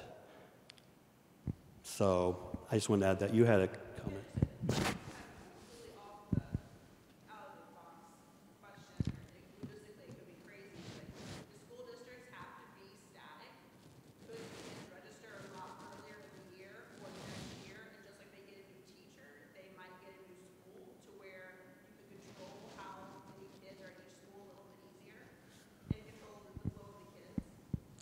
So if we've talked about that, sort of where, okay, first come, first serve. We've actually talked about that where, okay, if you want your kiddo at Everton in second grade, you need to get your kiddo registered. The problem with that is with transportation, because we have parents who may not show up till the first day of school. We have parents, the school bus goes by, oh, time to go back to school. And I'm not being critical, I'm just saying that's the reality of it. Isn't it, Kim? That, you know, a lot of parents don't come in and register their kids early. So I get what you're saying. It would prove to be a real burden on some of our most at-risk kids. But I understand that, yeah. We've talked about that more than once. But the kids would be the ones who would suffer there, I'm afraid, too much. That's been our philosophy. So, good question. Yes? Where do we find the capacity numbers for each elementary school? How many students? I'm sorry. Sorry. Where do we find the capacity numbers on each elementary school? Like how many students can go to each elementary school? Oh, okay. Sorry, I couldn't. My head's. I think it really looks at your building. So not all of our buildings, Jim talked about 900 square feet is sort of a 30 by 30 classroom. Some of our buildings don't have 30 by 30 classrooms. That was built under a different standard. But you really look at the capacity, for example, Eastview. Eastview is very full right now because they have, in every grade level, they have 2 classes, so 2 first grades, or 2 kindergartens, but in first grade we have 3 this year because we had a large group of kiddos. Is it first grade? Yeah, I had to keep track. Or is it kindergarten? Kindergarten this year. Right now we have 3 kindergarten. I'm looking ahead, sorry, to next year. Yeah, I'm already on next year. Yeah, we have 3 kindergarten. But we also have life skills in there, so that takes up the equivalent of 3 classrooms. Fayette Central has a little more room. They have 2 classes per grade level for a total of 14 classes. And then, Kirsten, you're here, but you also have your specials classes and your other areas for your resource rooms and things like that. So every building's not exact. So you really want to look at, we're basically a 2-section per grade building district, with the exception of Eastview, which has 3 because we had a really large kindergarten group. Does that make sense? So you'd have to count all the classrooms. They're not all exact because they're all different sizes. Everton is pretty full. So we used the idea of taking the gym because it was bigger than our standard in our other schools, taking about 1/3 of that and using it to create a library, because that was one of our goals, is to get that portable library out of there so kids wouldn't have to go out in the weather. So, you know, Everton, Brian, you don't have any extra space. And one of the challenges there was when Everton was built, we had half-day kindergarten. So he only had 1 kindergarten class with 2 half-day programs. And so the library, if I'm right, Brian, that was originally one of the other classrooms. So that's why the library ended up being placed in a portable classroom for all those years, because we needed 2 full-day kindergarten classes. So full-day kindergarten really changed the footprint of our buildings because we needed more classrooms too. So I'm not answering it well. Each building is specific to what room there is there, and they're not all the same. So that's a little tricky, but we have, and we're careful about how much we put on there with our floor plans and things like that too. In this day and age, we always want to be careful how much information is out there accessible to the public for safety reasons. Leslie? Can you share maybe a little bit about the transportation issues? Because I know that's hard for us as a board to appreciate every time Darryl comes in and explains how far and wide he's had to expand the districts and change the routes. Some of it's really tough because what we get into, like Eastview, is filled. So like, let's say their third grade is filled. So now we're taking those kids to Everton. A lot of times we'll find out Everton's second grade's full, so we got to take him to Frazee. Their first grade's full, so we got to take him to Fayette Central. Their kindergartner's full, so we got to take. So we're constantly running buses to other schools because of overfull classrooms and to trying to get it even. So it makes it a little tougher. And then our district is so spread out that we do have people on a bus for an hour and 15 minutes. I mean, it's tough. We don't like it, but we don't have enough bus drivers either, that's for sure. So the transportation part's a real tough part of it, I think. Are the classrooms full or are the numbers declining? We've heard two things. Are the classrooms full or are the numbers declining? Which brings back to my point. Right. We have some classrooms. I'll give you an example. Everton, fourth grade. You have, what, 15 kids per class? 15, 16? And we have another fourth grade. Mia, how many do you have in yours? Do you remember? Okay, so those are pretty good numbers, but we have other schools where we're having to close classrooms because what is that limit of how many fourth graders do we put in a class? So the problem when you have 5 elementaries, and this is the same thing that happened with Orange and Alquina, you may have a group of kids come through that school and there may be 50 kids in third grade at Frazee, but then you may have 32 kids in the same grade at Everton or Grandview. That's part of the challenge, and that's what Daryl was talking about. We then get into this forced transfer piece where at some point we have to cap it. So let's say we hit 54 kids in a grade at 5th grade. That's 27 per class. We just keep letting one more in. Eventually we're going to have 30 per class. That's not good.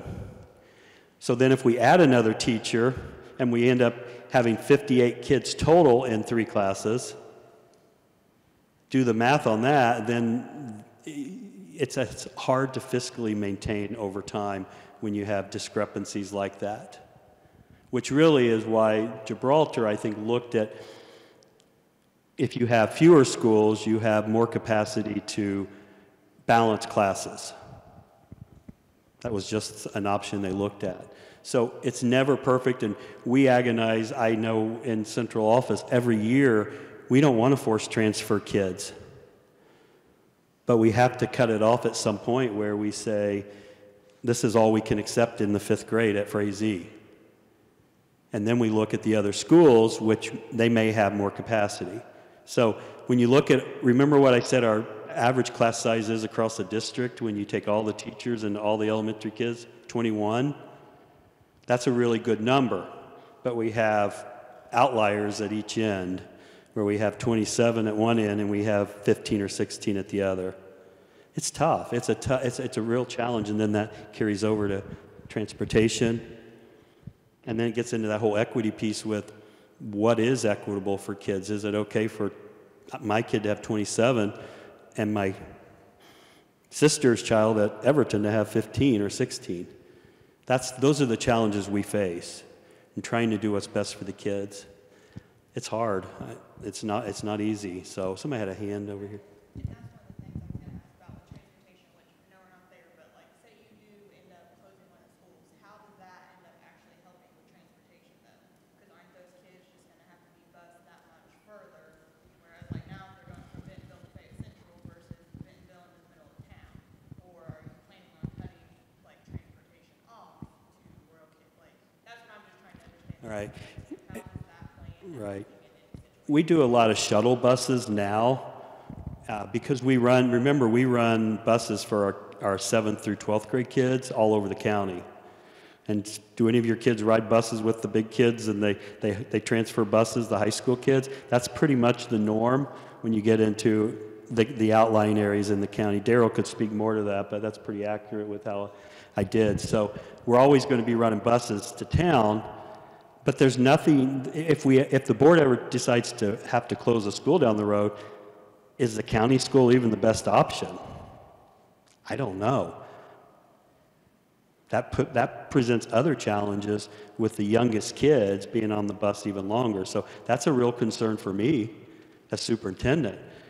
Do we want 5- and 6-year-olds on that bus now having to come into town? That's a dilemma that we're facing.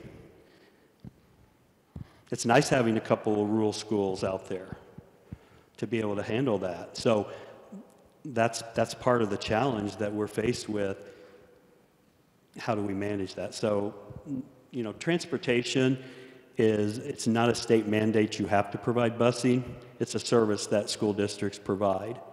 And, you know, sometimes when parents are upset and say, well, my child's riding the bus too long, there's always that option to transport your child, but transportation explains that it's going to be a little longer to accommodate you. And right now, we have enough bus drivers, barely, but our biggest struggle right now is we have 83 special need kids, and I have 3 drivers that cover them. And we may drop one off at 8, pick them up at 10, go back, get another one at 10:30, drop them off at noon. I mean, it's constantly moving. That part never stops. And I mean, so you never know what that bus driver is going to have from day to day, because they'll move a kid, or they'll call and say, hey, this class needs to be here. We need to move him farther out. Let's let him stay in extra class. So it's hard to put that puzzle together sometimes. And just understand that too, when he talked about the kids with IEPs, is the kids who they don't all go to school at the same time. We may have some kids on reduced schedules, so I just want to be sure that was clear. We may have some students who only attend from 8 until 11:30. So those are the challenges that we're facing, because there are certain bus specifications for kiddos too, and that's what I just want to clarify, that, you know, we transport the kiddos, but it's really driven by their IEPs, their individual educational plans, which are law. When they're agreed to, we support the kids through those. So that's the clarification. Ann?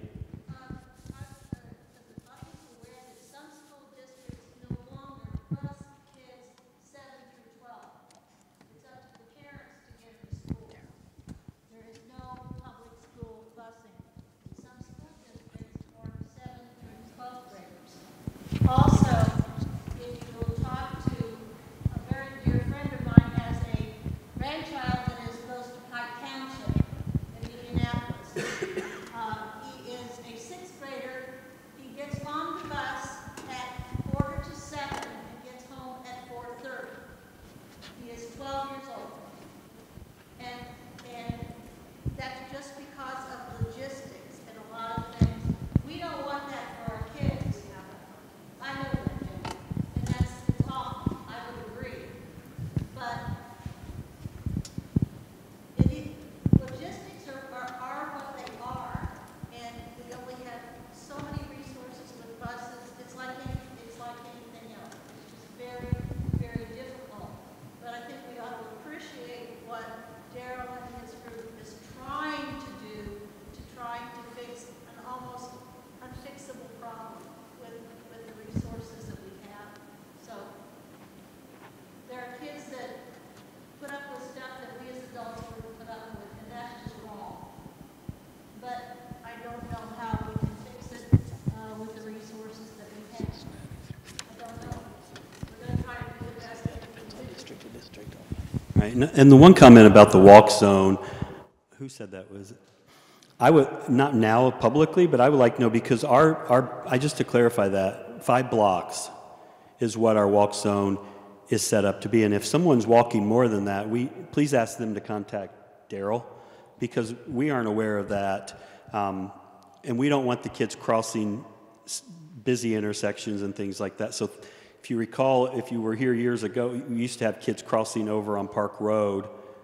Mrs. Carlisle was the lady who escorted them across, but we really look at our boundaries to make sure the kids aren't walking too far, and 5 blocks is our standard. So if somebody is walking, please let us know, because that's troubling to me, because that's not something, maybe they've been misinformed, if you'll let Daryl know afterwards, that'd be great. I was just going to say yes, we're very aware of the charter school not being able to provide school for one hour. The increased funding this year is a bigger concern for me, because it feels like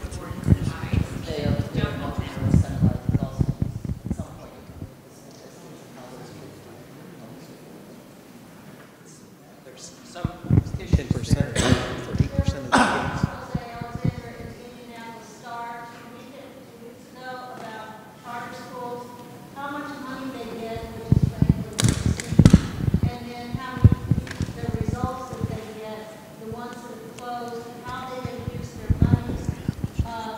If we used our monies like some of I them want to say they have, went from we like would be in 600 big trouble. million Say, to 1.1 there's very million. I little won't swear to that. accountability with those schools, and it puts some parents in a really difficult situations. What their graduation rates are, how they do on standardized tests. These were just in Marion County, and it was appalling. And then there was a rebut this last week in the Star under the same thing. Some of them do very well. Some schools are going to do very well. But if you look at the majority of the schools that you're looking at as charter schools, how many of them got a lot of money to start 2 years down the road around money? That's not being fiscally responsible. And that's a real worry. Because there is a charter school over in Rush County. Okay? And I know very little about it except that it's there. And it's in close proximity to where some of our students are. So these are all issues that we have to deal with. And they're unpleasant. I think we all want to do what's best for our kids. Yeah, I've been here for 40 years, and I hope I've done what's best for kids. Some days it's not easy, but that's what we're trying to do. But we have constraints that we have no control over. We just simply have to learn the constraints that we have, and we're trying to do our best. We're trying to do this good, and most of all, we're trying to have a good educational environment for our kids, because that's all that really matters, is our kids. That's the bottom line. And it's just hard to do. This is a parent. It's hard to do something. You have to make really, really difficult decisions. You gotta say no every once in a while. You really want to say yes, but you just can't do it. That's kind of where we are. We'd love to have the money that Carmel has. I don't think that we'd like the tax rate. Okay? And it's a different kind of community. So, and let's face it, the legislature, if you're in Donut County around Indianapolis, you're going to get it done. If you're not, well, and that's unfortunately part of the problem. That would have been, but probably very well with that. I appreciate all you guys are doing, so just asking questions, see what conversations we're having, so I appreciate it. They're excellent questions, thank you. This is all stuff we think about. Okay. All righty, thank you. Yes. I'm asking directly, because I don't want to make any assumptions. So sports facilities were part of the presentation, because I know they looked at everything. So where do you foresee that being part of the conversation? And are those facilities maintained out of the same financial bucket as the school buildings? Sports facilities. Yeah, so back to the sports facility pieces, they looked at everything. Yes, and so when you look at improvements to a baseball field or a football field, those all come out of that same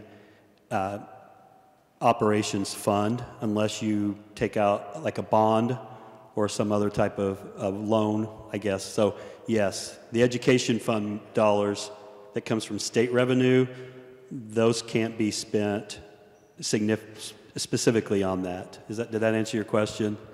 I guess how is that going to play into, like, are we considering updating and modifying sports facilities while at the same time looking at buildings that are not where we'd like them to be? Okay, I didn't hear all of that first time. Yeah, they looked at everything. For example, the pool. The pool needs some significant work. Pools cost a lot of money.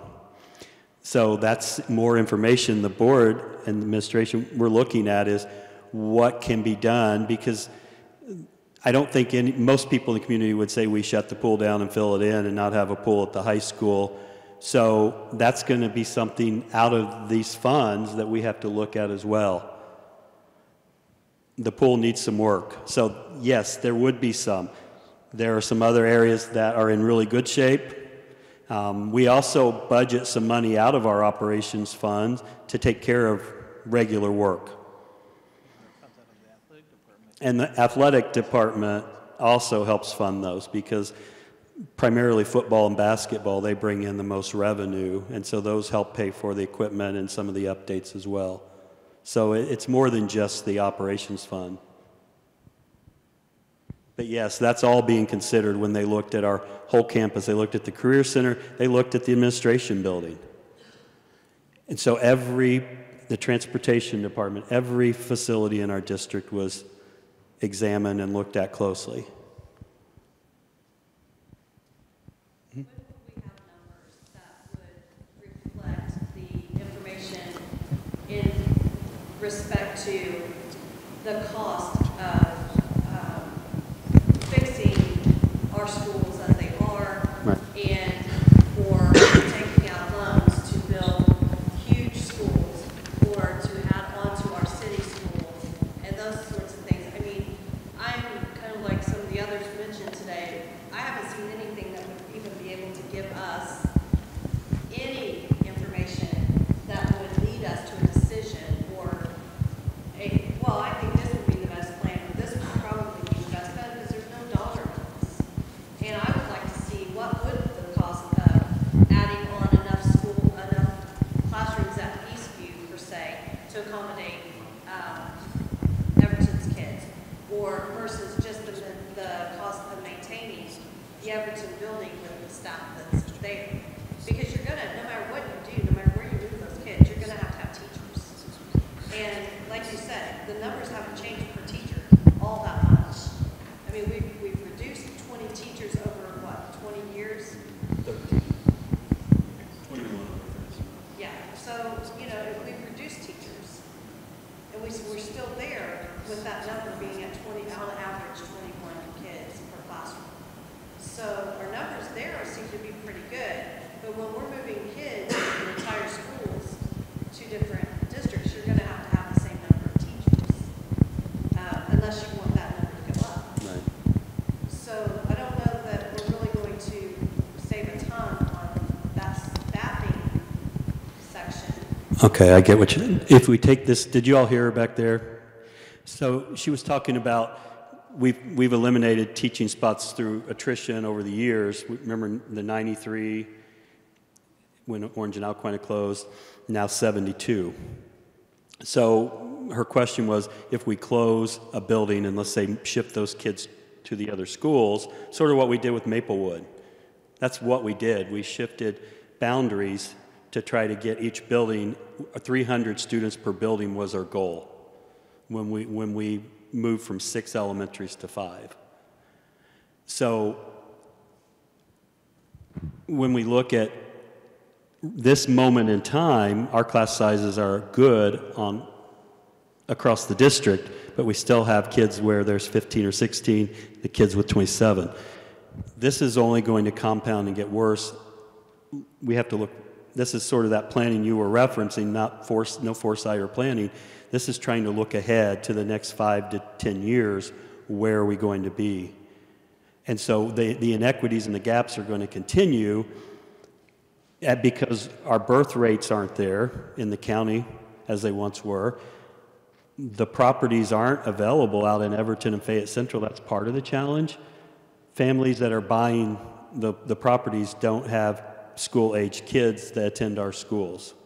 If you follow the real estate market, especially out in Everton, it's happening a lot with people who don't send kids to school buying the properties. So that's our challenge there, is how do we find, right now Everton runs all the way in past the Triangle, if you know where that is, almost the new, the bypass, the new pavies. Where else do we take the boundaries for Everton? So those are just the challenges we face. The next place would be for us to move Hanson Meadows and Village Creek out to Everton. And I think there would be a lot of parents who wouldn't like their kids being bused out to Everton. But I mean, those are the things that we look at to try to keep Everton full. So those are the challenges. It's a chessboard every year that we try to figure out where to balance our classes the best we can. Ultimately, it takes its toll on our transportation part, and we're having to bus kids longer. So I don't have the answer. I just know every year we're faced with the same challenges, and we're going to continue to see it compound. Just a second. You had your hand up, sir.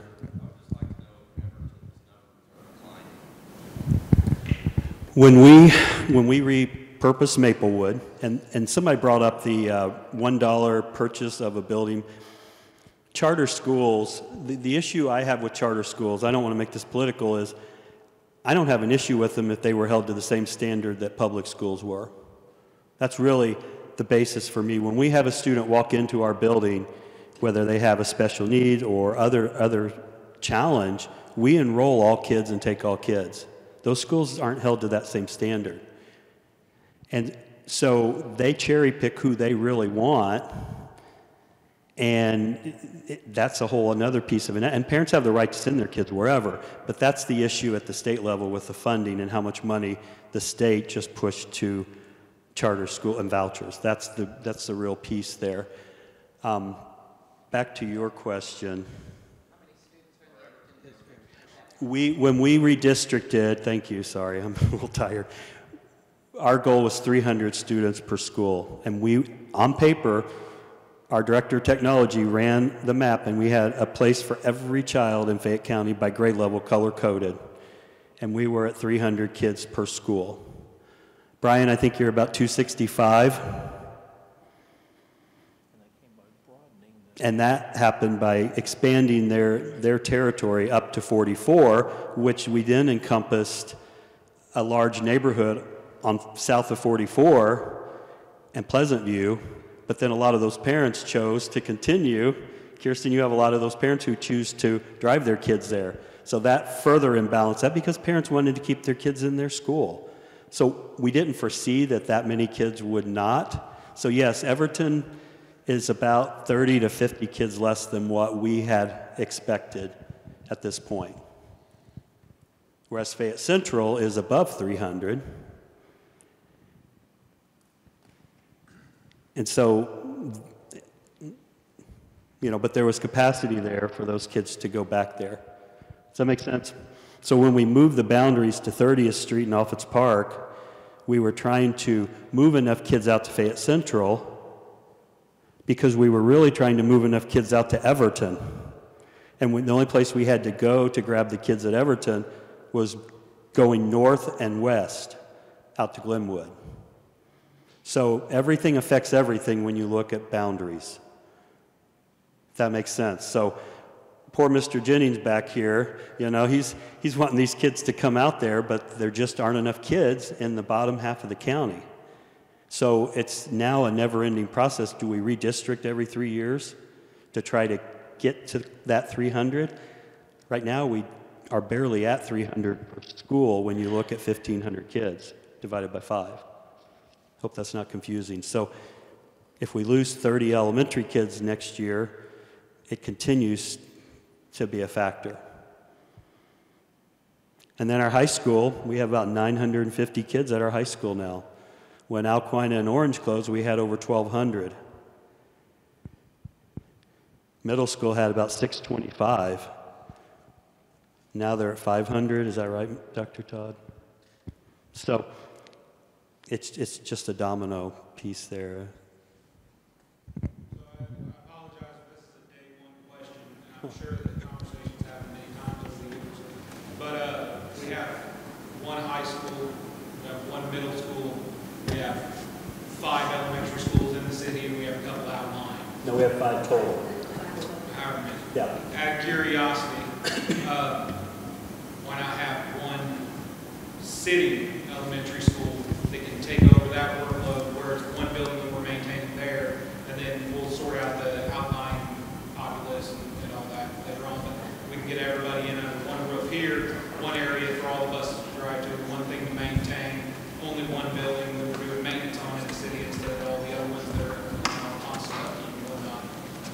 still the same teacher, it's all still the same students, and it's all within the same drive. I assume that conversation's happened before, the board said not gonna happen, probably money, and that would be a simple answer to it, but what, I mean, I know that conversation happened, so It has sort of happened. When Gibraltar put together the ideas, you know, they were looking at 5 school configuration, keeping them all and remodeling all. I think a 4 school, a 3 school, a 2 school. And I think, you know, that came up in one of our board members even mentioned, what if we built the one big school? So yes, those have been discussed, and I think everything's on the table with, I mean, they work at our pleasure with what we're really looking at. So we can put numbers to everything. So I don't think anything like that's, I don't want to speak for the board, but I think they're going to consider every viable option. When are we going to be able to look at the numbers and not at a meeting like this, you know, because, I mean, in reality, you had a meeting at 6 o'clock. A lot of parents are just getting home at 6 o'clock. And it's a school night, you know, so there's a lot of parents that just could not be. And it would have been helpful had we had information prior to the meeting, so that when we came to the meeting, we had the information that we could already have gone over. As it sits now, we're here, we're talking a lot about it, but nobody sees any numbers, nobody has any numbers. The slides are going through very quickly, and we're only focusing on the things that, you know, you guys want to focus on, which is things like Eastview, and very quickly going through some of the other slides. When are we going to have numbers to where we can sit down at home, and if we want to pour 12 hours in going over these slides and going over these papers and saying, well, where are we at in reality versus sitting here looking at a slide that you might graciously give us a minute or 2 on each slide that we can absorb that information and then move on to the next. And Right. you're just clicking through them like this. It's really hard to get a real good idea. Right. When are we getting at the numbers? When we give them more direction on where we want to go with ideas. They've started putting together some preliminary numbers. I mean, they could throw out ballpark figures, a new elementary with 750 students. They could tell you within a couple $1 million, probably of what, 30 million, 35 million? I mean, a ballpark number. They could give us numbers all day and all night tonight, but we need to look at what are the things we're going to do at each building. And that's, so this really, I want to preface it, they could have gone through 72 slides and spent 4 hours, but it's a readability factor. We didn't know how many folks would come. We want people to go home, look at this information where it's readable on your computer, take the time to do that, along with all the other things. So there will be more meetings to look at this, and I think the next step, we have a work session next Wednesday night with the board. It's a public work session. It will be in the boardroom at the administration building. I assume, Justin, it'll be televised as well. So Justin enjoys these meetings. But I think that, you know, watch the information online.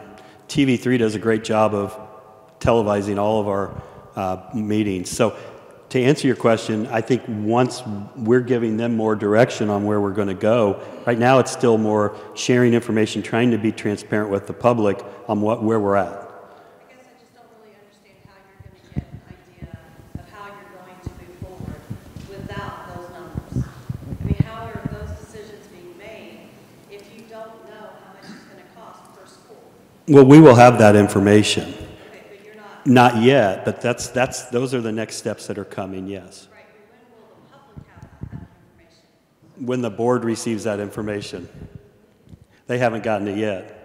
I wanted to share that the reason this meeting is taking place is because, well, first of all, we've been meeting with Gibraltar for 9 months, 11 months? 11 months. 11, okay. It goes through. And it's been a very slow process. First of all, they had torn off the building. That itself took a long time. And they would come in and report to us monthly and say, hey, we're doing this, we're doing that, just so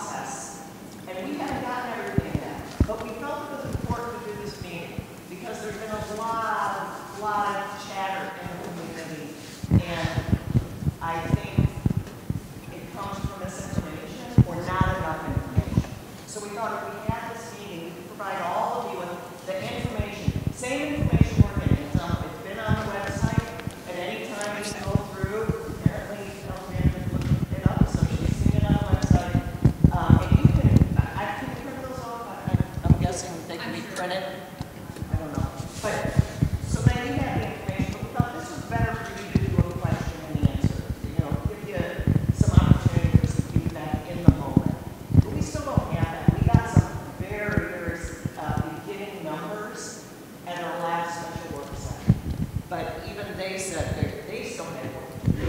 So this was not meant to be premature and frustrate people by coming to you without all the information. It was to bring you along on the process.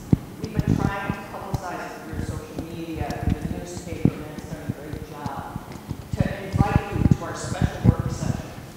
I realize it's not exciting, but if you want to know more, I mean, we're still processing. Every one of us is in a different place with, oh my gosh, I mean, after the last work session, my head hurt when I went home. So much information. So to answer your question, how are we going to make a decision?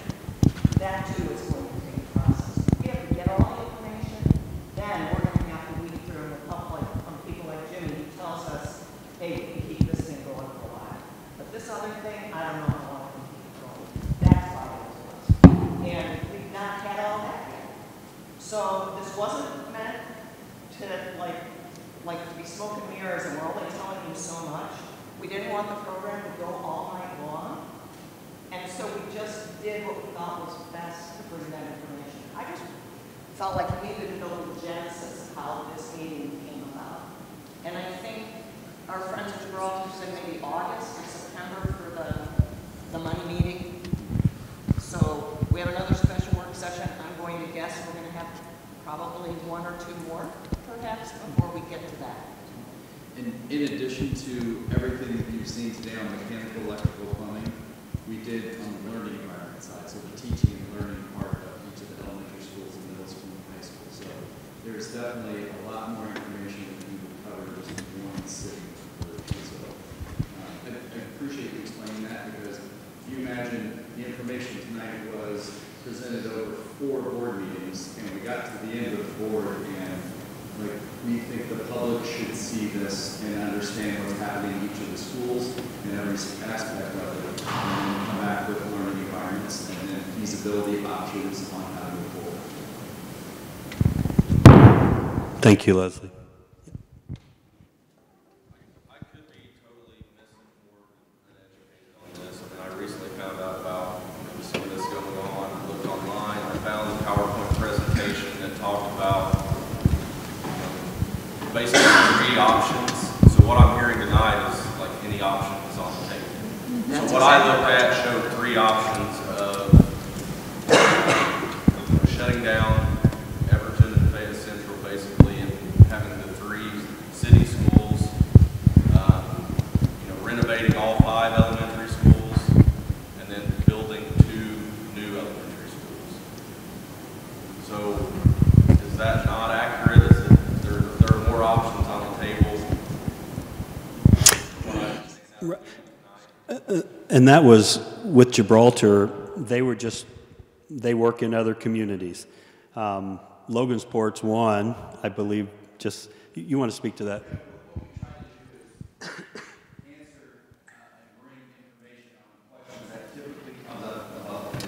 If you're going to invest this much money in the school, why would we do that? How much is it to build a new school? And so we wanted to have that answer. What would it look like if you were to apply the same benchmark of learning across all 5 elementary schools and address all the mechanical, electrical, plumbing? That's the answer that we want to look for. What would it look like if you maintained all 5 schools and you enhanced them with some new programming? And then what would it look like if you had 3 different schools? And what would it look like if you had 4 different schools? So what we're trying to do is bring as much information to the board as possible, and also to central office, so that they can be informed and not rush into a decision about school. So someone mentioned an option 3, we're looking at 1 new school in the city, 2 other schools. That's 3. There's 3 options, 1 in the city. So, each option could have minor variations. So you could have an option 2A, an option 2B, an option 2C. But generally speaking, like we said, 3 schools, that was one way to look at it, which is a logical conclusion. Well, you choose 1 in the city and have 2, like 1 more out. And so that's why in the PowerPoint slide it looks very brief and like only 3 options. But if you think about all these variations within that, there's a whole matrix of options that we're talking. I think Superintendent Thomas said it correctly. Process. Information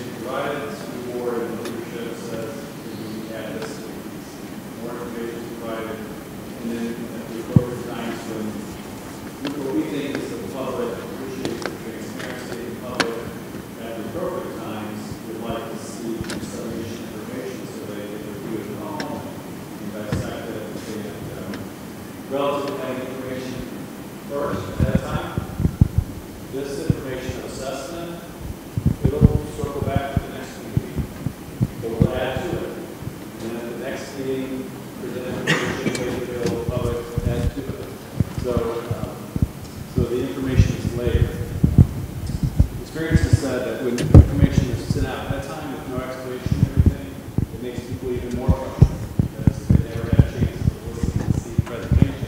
They just get information thrown at them in the public. And so what we're trying to do is present it in a way that most communities want, which is present, make it available, present again, make it available. And just to keep doing that process until the right answer seems to reveal itself. That's the basis of our mission. In all presentations, I heard someone say, yeah, they're all, everything we've done with learning environments, that Christine already mentioned, it's all online in the portal.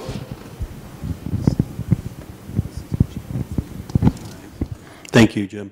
So this presentation will be online too tomorrow with the others, but you can go there and find the information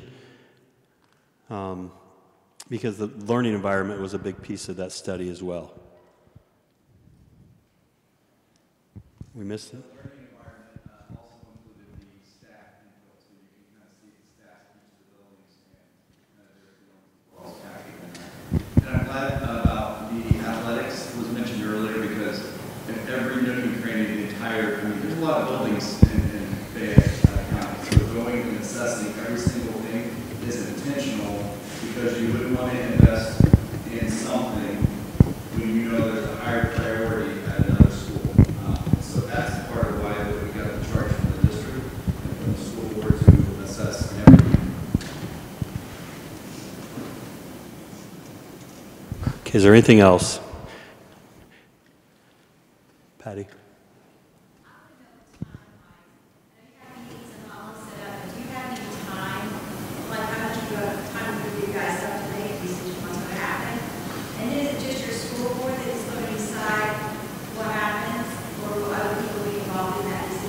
Do you have a timeline of how long this is going to take? Oh, a timeline. I'm sorry, I couldn't hear you very well.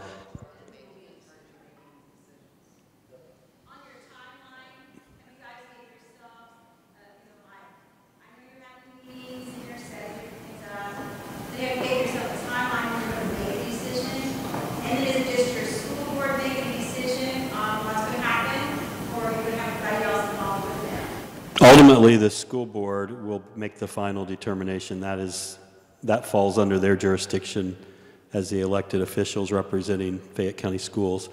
There's still a lot of work to do, Patty, though, with that. So they need to get, as they share more information with the board, you know, one of the board, Mr. Hunt may say, you know, hey, let's look at this option. And, you know, the board will discuss that in public.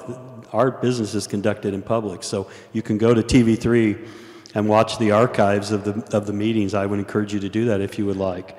So there is no specific timeline as far as when. There are certain timelines, though, when we look at funding and the bonds and things that are required by state statute that we have to follow. So we are under that obligation to follow what Indiana code requires with the timelines. Right now, you can see we don't have any consensus with what we're doing.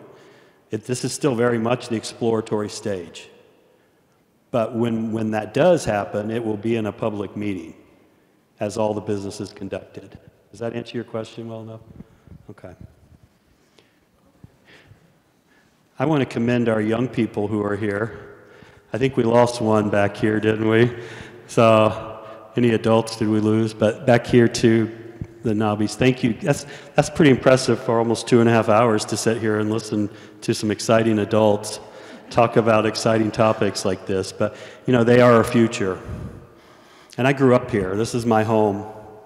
And any decision, you know, and I know every one of our board members are invested in this community. And our team here is invested, and as you are. And so whatever happens, you know, we don't have that crystal ball where we're going to know what may happen in Fayette County. I hope we land some employers. I hope we grow. We don't know that, but I believe that we have a board that's going to always keep at the forefront the kids. And I say that with 100% confidence. So, you know, it's a big task. And I say just bear with us, stay with us. We will be getting to those numbers. That's what they're for.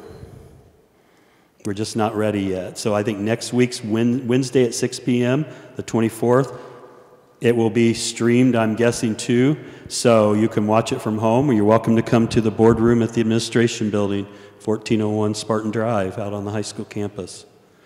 So unless there's anything else, I'm going to go ahead and wrap this up, and I want to say thank you for coming out and being active participants, and I hope we have more folks at the next one. So thank you and have a good evening.